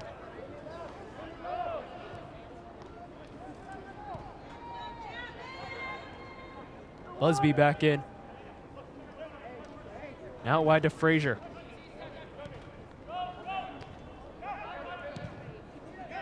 And not too much from the Chapman offense in the last few minutes. They've been relatively quiet since Price Anderson has been subbed on, so maybe they need a change of attitude. That was a hard tackle there from Linfelt. Hearn gonna give Wells the kicker. And that is a dangerous foul from Wheaton because they leave it right at a spot that's very difficult for the goalie. Yellow card's been issued to number 20, Well, John Hearn, the frustration starting to boil over there for Wheaton. Definitely looked like there was some contact there off the Linfelt challenge, taking his frustrations out on Wells on the subsequent play. And now, perhaps that could hurt. First yellow card of the game. We mentioned it was a little bit chippy, but nothing compared to what we've seen in some of these SkyAct contests as well as a few other games. But now, perhaps with 18:32 left in this match, who knows what can happen with both these teams tied, trying to get back in the win column. And this is a very difficult situation. As a former goalie, free kicks from this area, maybe around the 9-yard line. Because there's such an angle, it's super difficult to figure out if I should come punch it, catch it, or just let my defenders deal with it. And Freeang goes right in front. That was Liedlin who made the run in front. Crahill not deterred by it though. And very good job from Crahill, just expecting the ball, waiting there, not pouncing at it, and ultimately getting a very good catch from it. Falling, fending off his fellow counterpart freshman.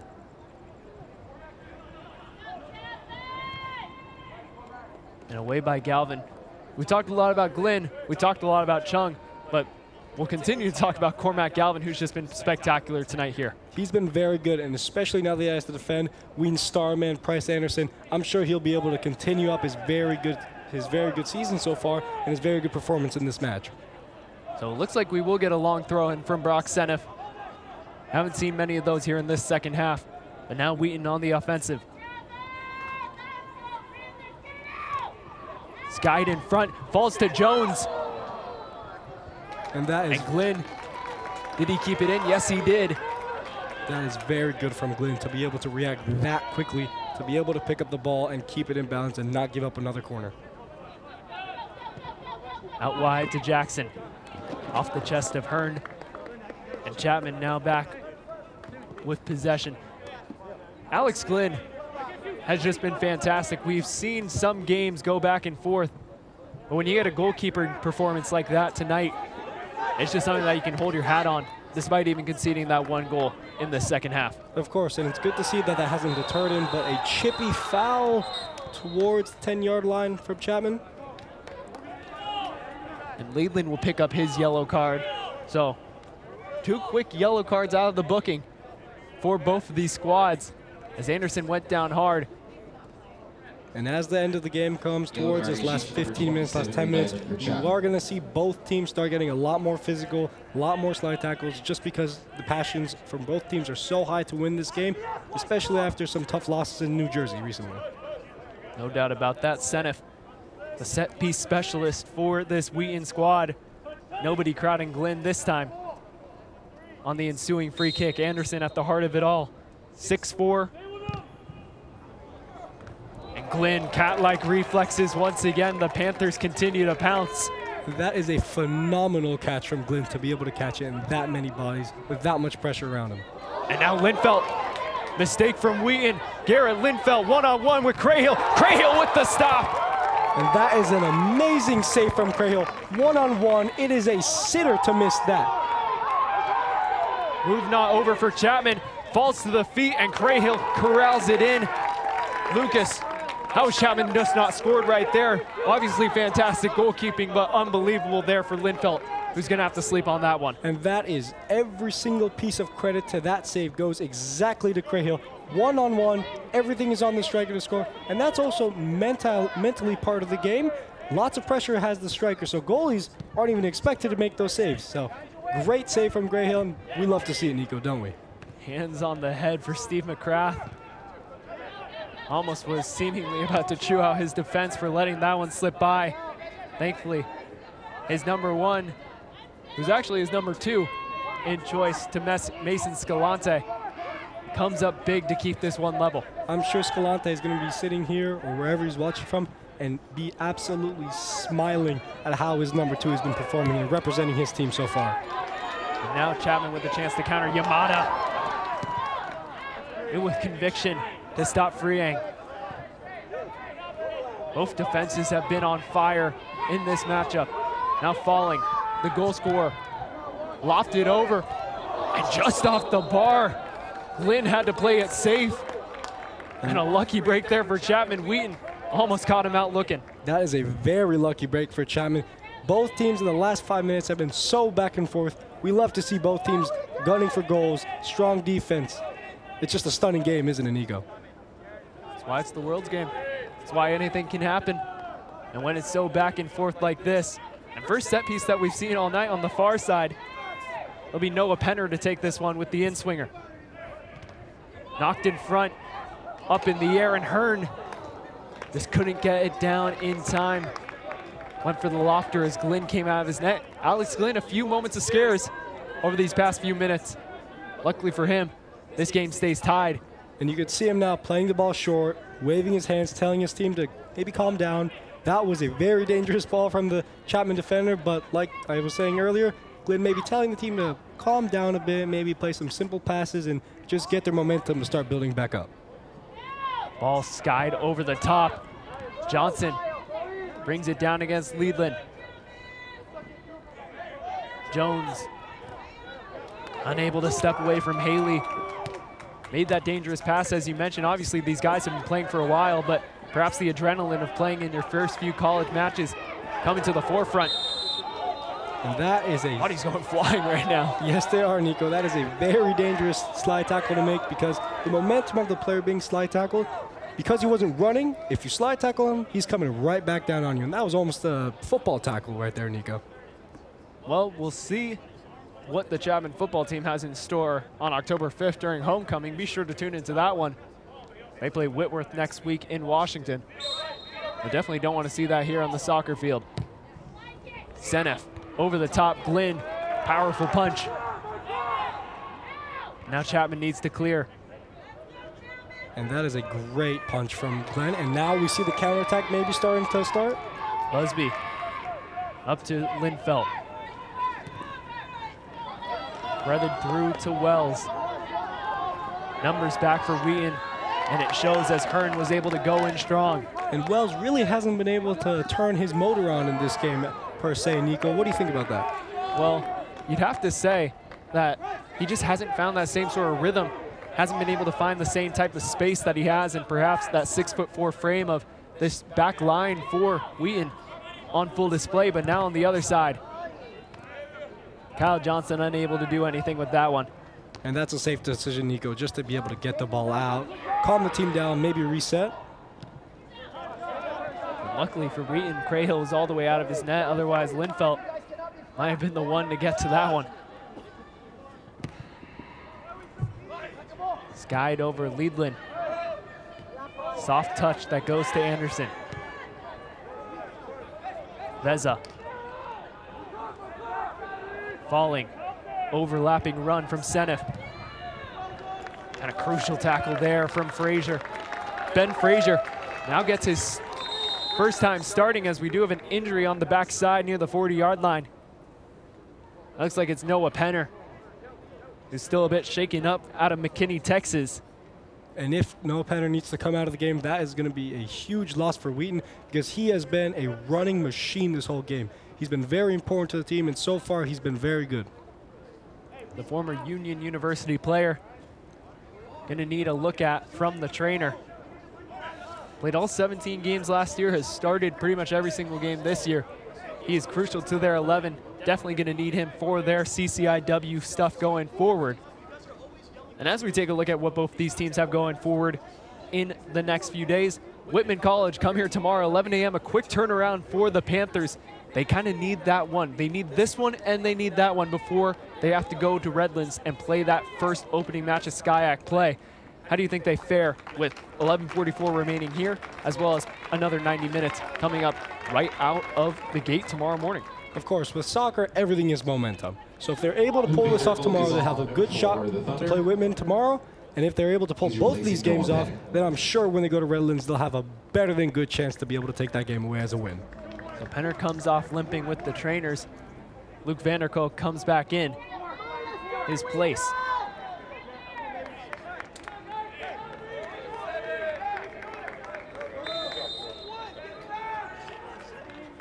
Timmy Jones to take. Lofted over. And Anderson always a threat, as we continue to mention. unable to get his head down on that one. And we've seen lots of crosses come to the near post on corners. I feel like that's maybe been one of the most important moves for Wheaton. Maybe they've been trying to create some confusion on the near post and have a bubble go in. And so far, it seems to be working pretty efficiently. Jackson tripped up there by Johnson.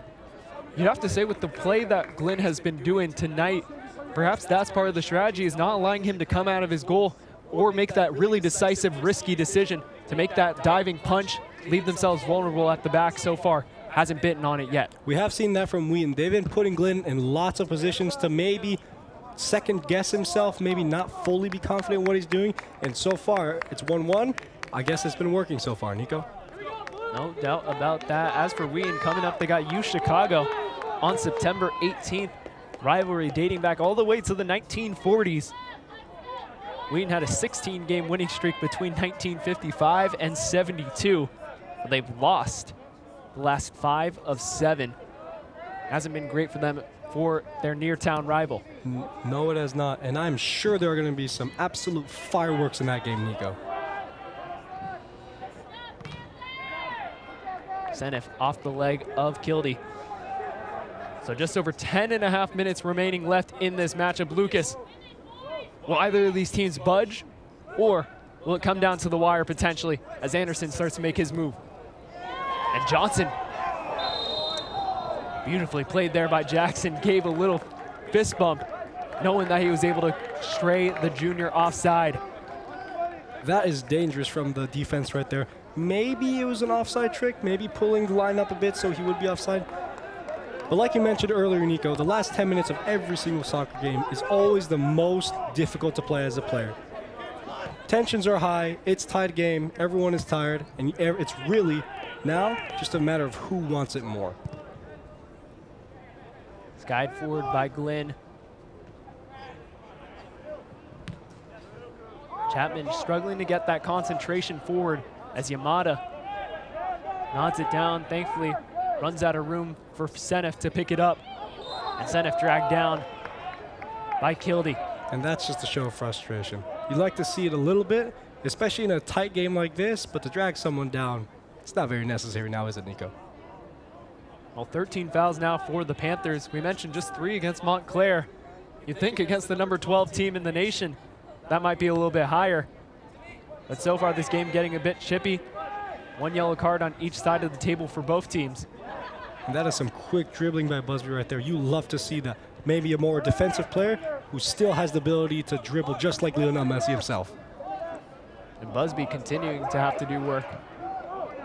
Go back to Galvin. Leedland being entrusted with these last few minutes. Knocks off the face of Johnson from Jackson. So Dylan Chung, we spoke his praises early in the match, but so far it's been his freshman teammate, Reed Leedland, who's been getting the latest of the reps in this 11. So as Marco Rodriguez comes in for the throw, how are you expecting him to fare next to now Rodriguez as well as Galvin on that right side? I'm expecting him to fare pretty well. So far the team overall has been pretty consistent, but who knows? Now Wells lofted in, freeing was awaiting. Senef away. And Wells really hasn't been able to start his engine in this game so far. He hasn't been connecting too well with his teammates, but so far, 8 minutes left in the game, Nico. There could be fireworks here tonight. Potentially, we'll see them. Disneyland, not the only place to have nightly fireworks. But Price Anderson also trying to supply them there. He awaited that run, trying to judge that last bit of attention that all attackers have to do for the offside trap. Vanderkolk. Flick back to Johnson. And a quiet night for Kyle Johnson, considering the presence that he has down that right wing, now moving in a bit more centrally in these last 7.5. It has been a very quiet night, but so far, Chapman on offense in general has been doing a very good job. As we could just see by Linfeld's pressure, they've been really going at it, and I'm sure in the next 5 minutes there'll be something to come of this offense. That is a dirty handball to give out with no pressure and nothing going on, but Chapman free kick in a dangerous spot, and maybe here we could see some fireworks from the offense that they've really been needing this whole second half. But we'll see what Wells can produce. Linfeld's making his way over as Leo will step off the ball. And hopefully Linfeld as his mom was saying at the halftime report, could put some passion onto this free kick and hopefully end up with a score.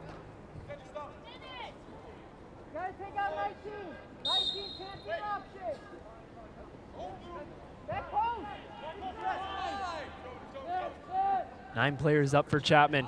Linfelt whips it in towards the back post. And Crahill with the decisive save. Offsides is the call.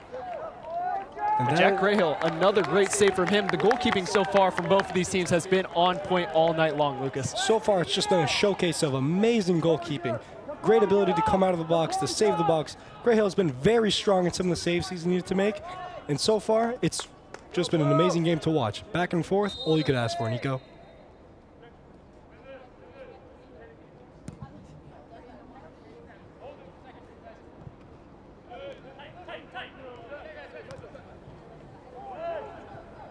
Anderson battling it out with Frazier. No call there. Falling wins it back. Now Anderson. Johnson in the middle. Anderson rolls it forward. Space to shoot. As it falls to Jones. Wheaton on the offensive. And just throwing his body out in front was Liedland. And that is stellar defending right there. Putting everything on the line. Laying your own body down to be able to stop the ball from going to the net, and that's great defending right there, Nico. So Senef once again on the corner.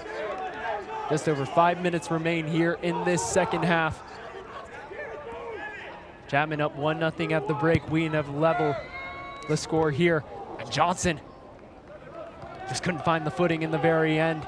But right now the Thunder starting to bring some of the lightning along with them. Perfectly said, Nico. They've really been pushing on offense, pressuring, getting the ball into dangerous areas, and so far, it's been very dangerous on their behalf. Knocked back towards Crahill by Hearn.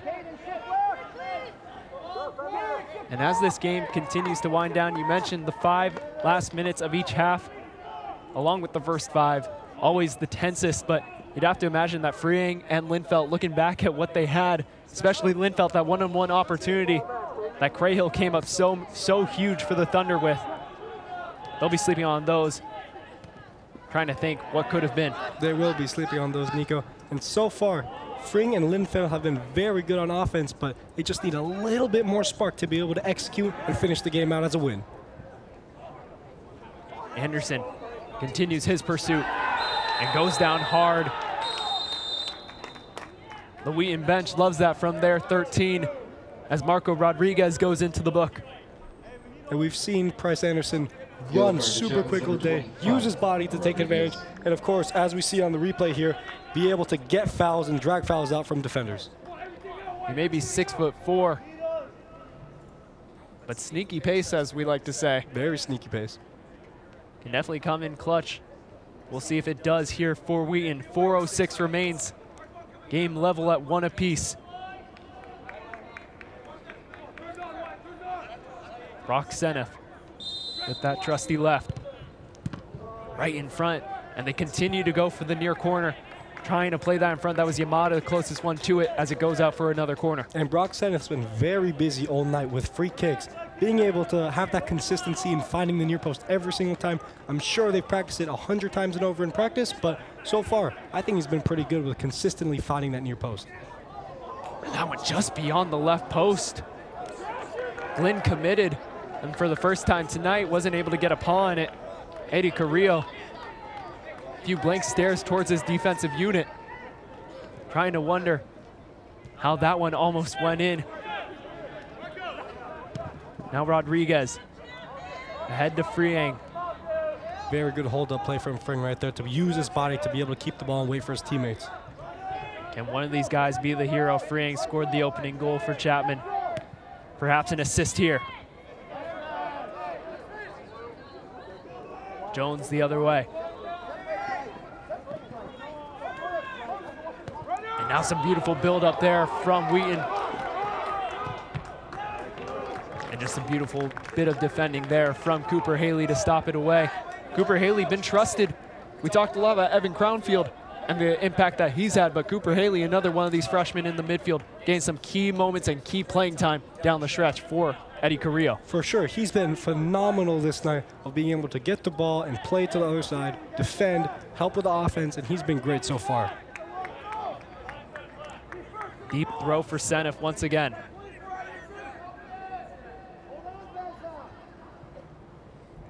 Glynn comes all the way out. And with the benefit of the goalkeeper.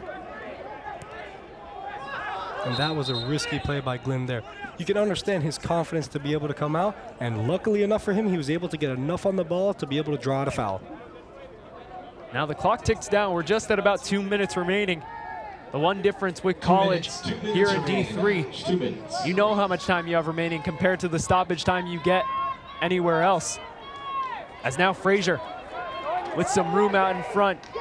Busby tried lining up the shot. Jones got there just in time.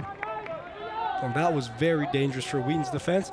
They had almost the same amount of men on defense as on offense right there, so that could have gone anywhere, Nico. And Crahill out with ease, and Wheaton averts the danger in the end. Minute and a half left in this second half. And Crahill looking to just calm the game down, maybe settle for a tie and just boot it as far up the field as he can.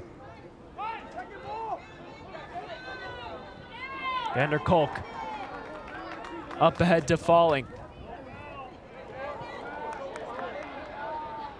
Battle for it down there on the far side.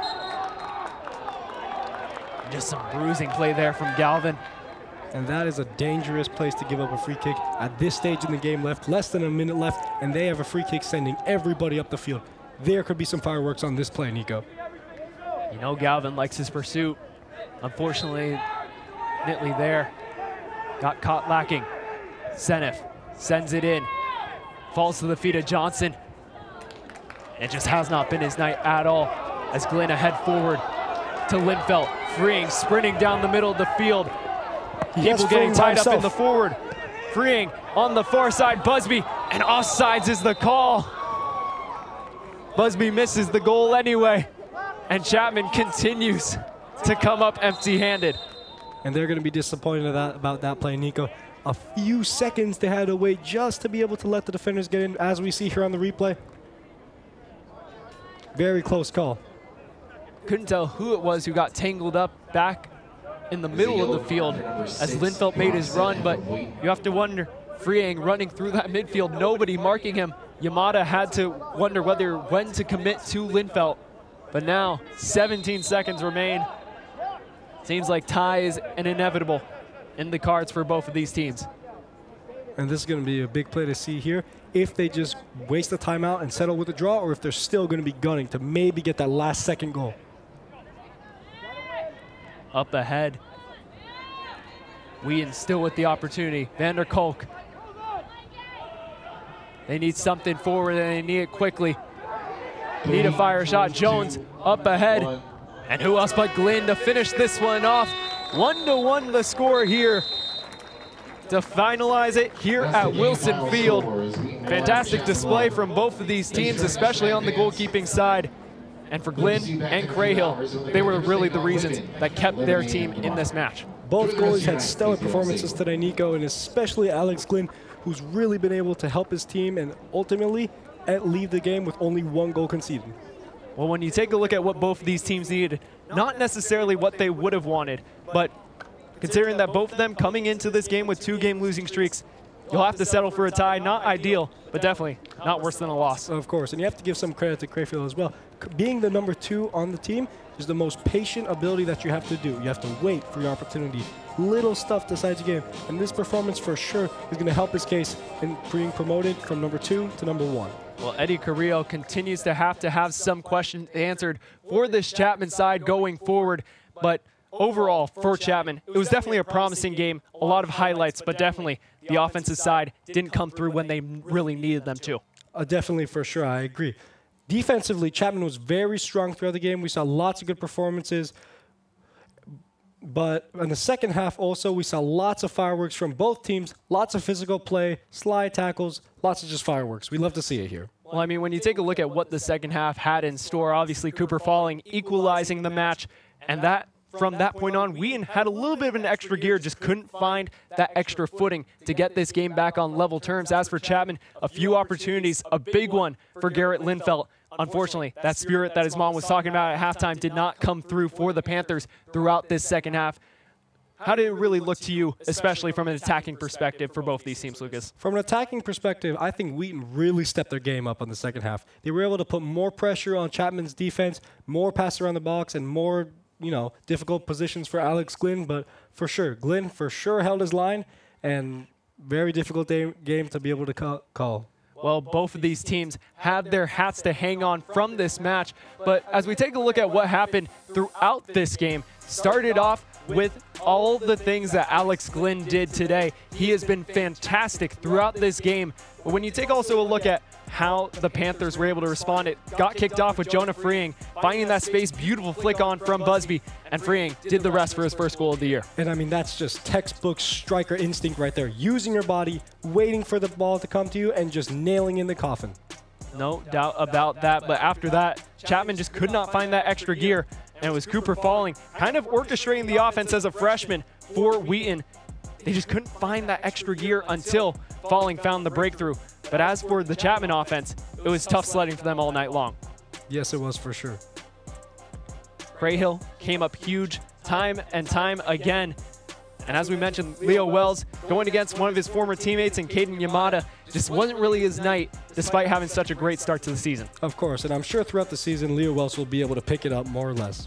And here you can see Cooper Falling. That's his first goal of his collegiate career. Fantastic response from him. And Brock Senef, the captain, loving it as usual. Price Anderson wasn't able to get on the score sheet for the second straight game, as this game did get chippy towards the end. Of course, and you love to see passions flying and players really showing how passionate they are about the sport, but I think a 1-1 tie is a perfect way to end this game, Nico.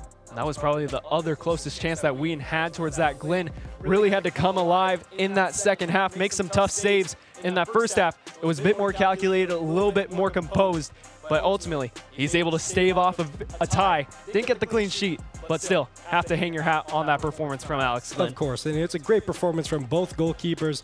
Both sides had very good opportunities, and both goalies really were able to display the best of their game today. Well, when we take a look at what both these teams have coming up, as for Chapman, you got Whitman tomorrow. Obviously, we talked about that, but looking ahead towards the SCIAC, they obviously have some competition to go through, and it's going to be hard for them going through that going forward. But now, we're going to go down. We've been talking all night about Alex Glynn, and Ainsley Savant's got him down on the field. Ainsley. You, Lucas and Nico. I'm here with Alex Glynn, our heroic goalie from tonight. Alex, you had so many heroic saves tonight. It did end in a tie, but how are you going to keep this mentality going for the next games going on? Yeah, no, I mean, I'm definitely happy with how we played, but we got to get better each day. Unfortunately, we tied, but I think this is good for us. This was a solid team. This is better than what we'll see in conference. So we just got to keep getting better each day, and we'll be set for the rest of the year. Thank you so much. And how did you stay strong mentally throughout this game, even while there was a tie? Honestly, I just wanted to win. These are 25 of my best friends, so I just wanted to win for them, and that kind of helped me pull through in the game. Well, thank you so much, Alex. I look forward to seeing you in the next game, but I will send it back up to you guys in the booth. Thank you so much, Ainsley.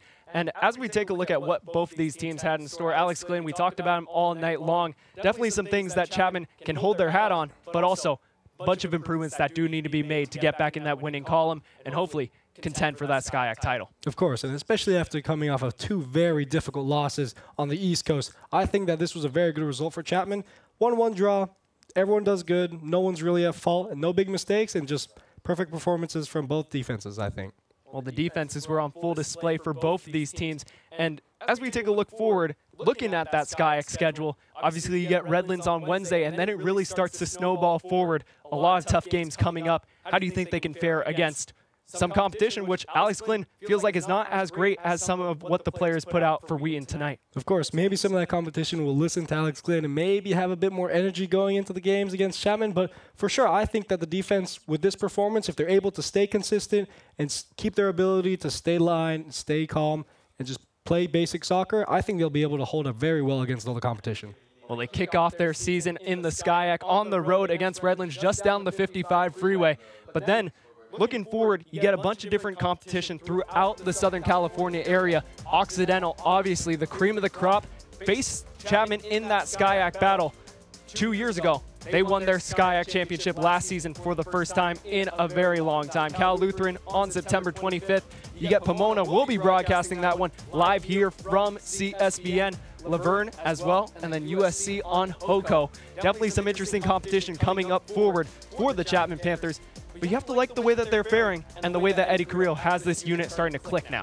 Of course, and you love to see that Eddie Carrillo's orchestrated his team and been able to maybe give the younger guys the confidence that they need to play their own game and understand and explain to the older guys how to help the younger guys be their best self. So for sure, exciting future. Well, when we take a look at what Wheaton can improve on, obviously in one of the tougher conferences in all of Division III, you have North Central, Illinois Wesleyan, who beat them in the tournament last season on penalties 7-6. A rough way to go out. How can they get back into that win column? They're 1-3-1 now. Now they have some work to do heading into their CCIW year. For sure. I think that if the team maybe just puts a little bit spark, maybe makes it their personal goal to be able to succeed individually and achieve everything and greatness as a team, I think that they'll be able to pull off maybe winning the whole thing this year if they're able to do that, Nico. Well, we'll keep our tabs on them as this season goes forward. But as for Chapman, everything's starting to click a little bit. Come away with the tie here tonight, but we'll see what they can keep on rolling here as this season progresses. Well, as for what we've had so far, Lucas, it's been great working with you. For our director, Zach Richter, our producer, Emily Cho, the rest of our crew here at CSBN, Lucas Patton, Ainsley Savant on the sidelines, I'm Nico Schwegler, and we say so long from Orange as this game ends 1-1, Wheaton versus Chapman.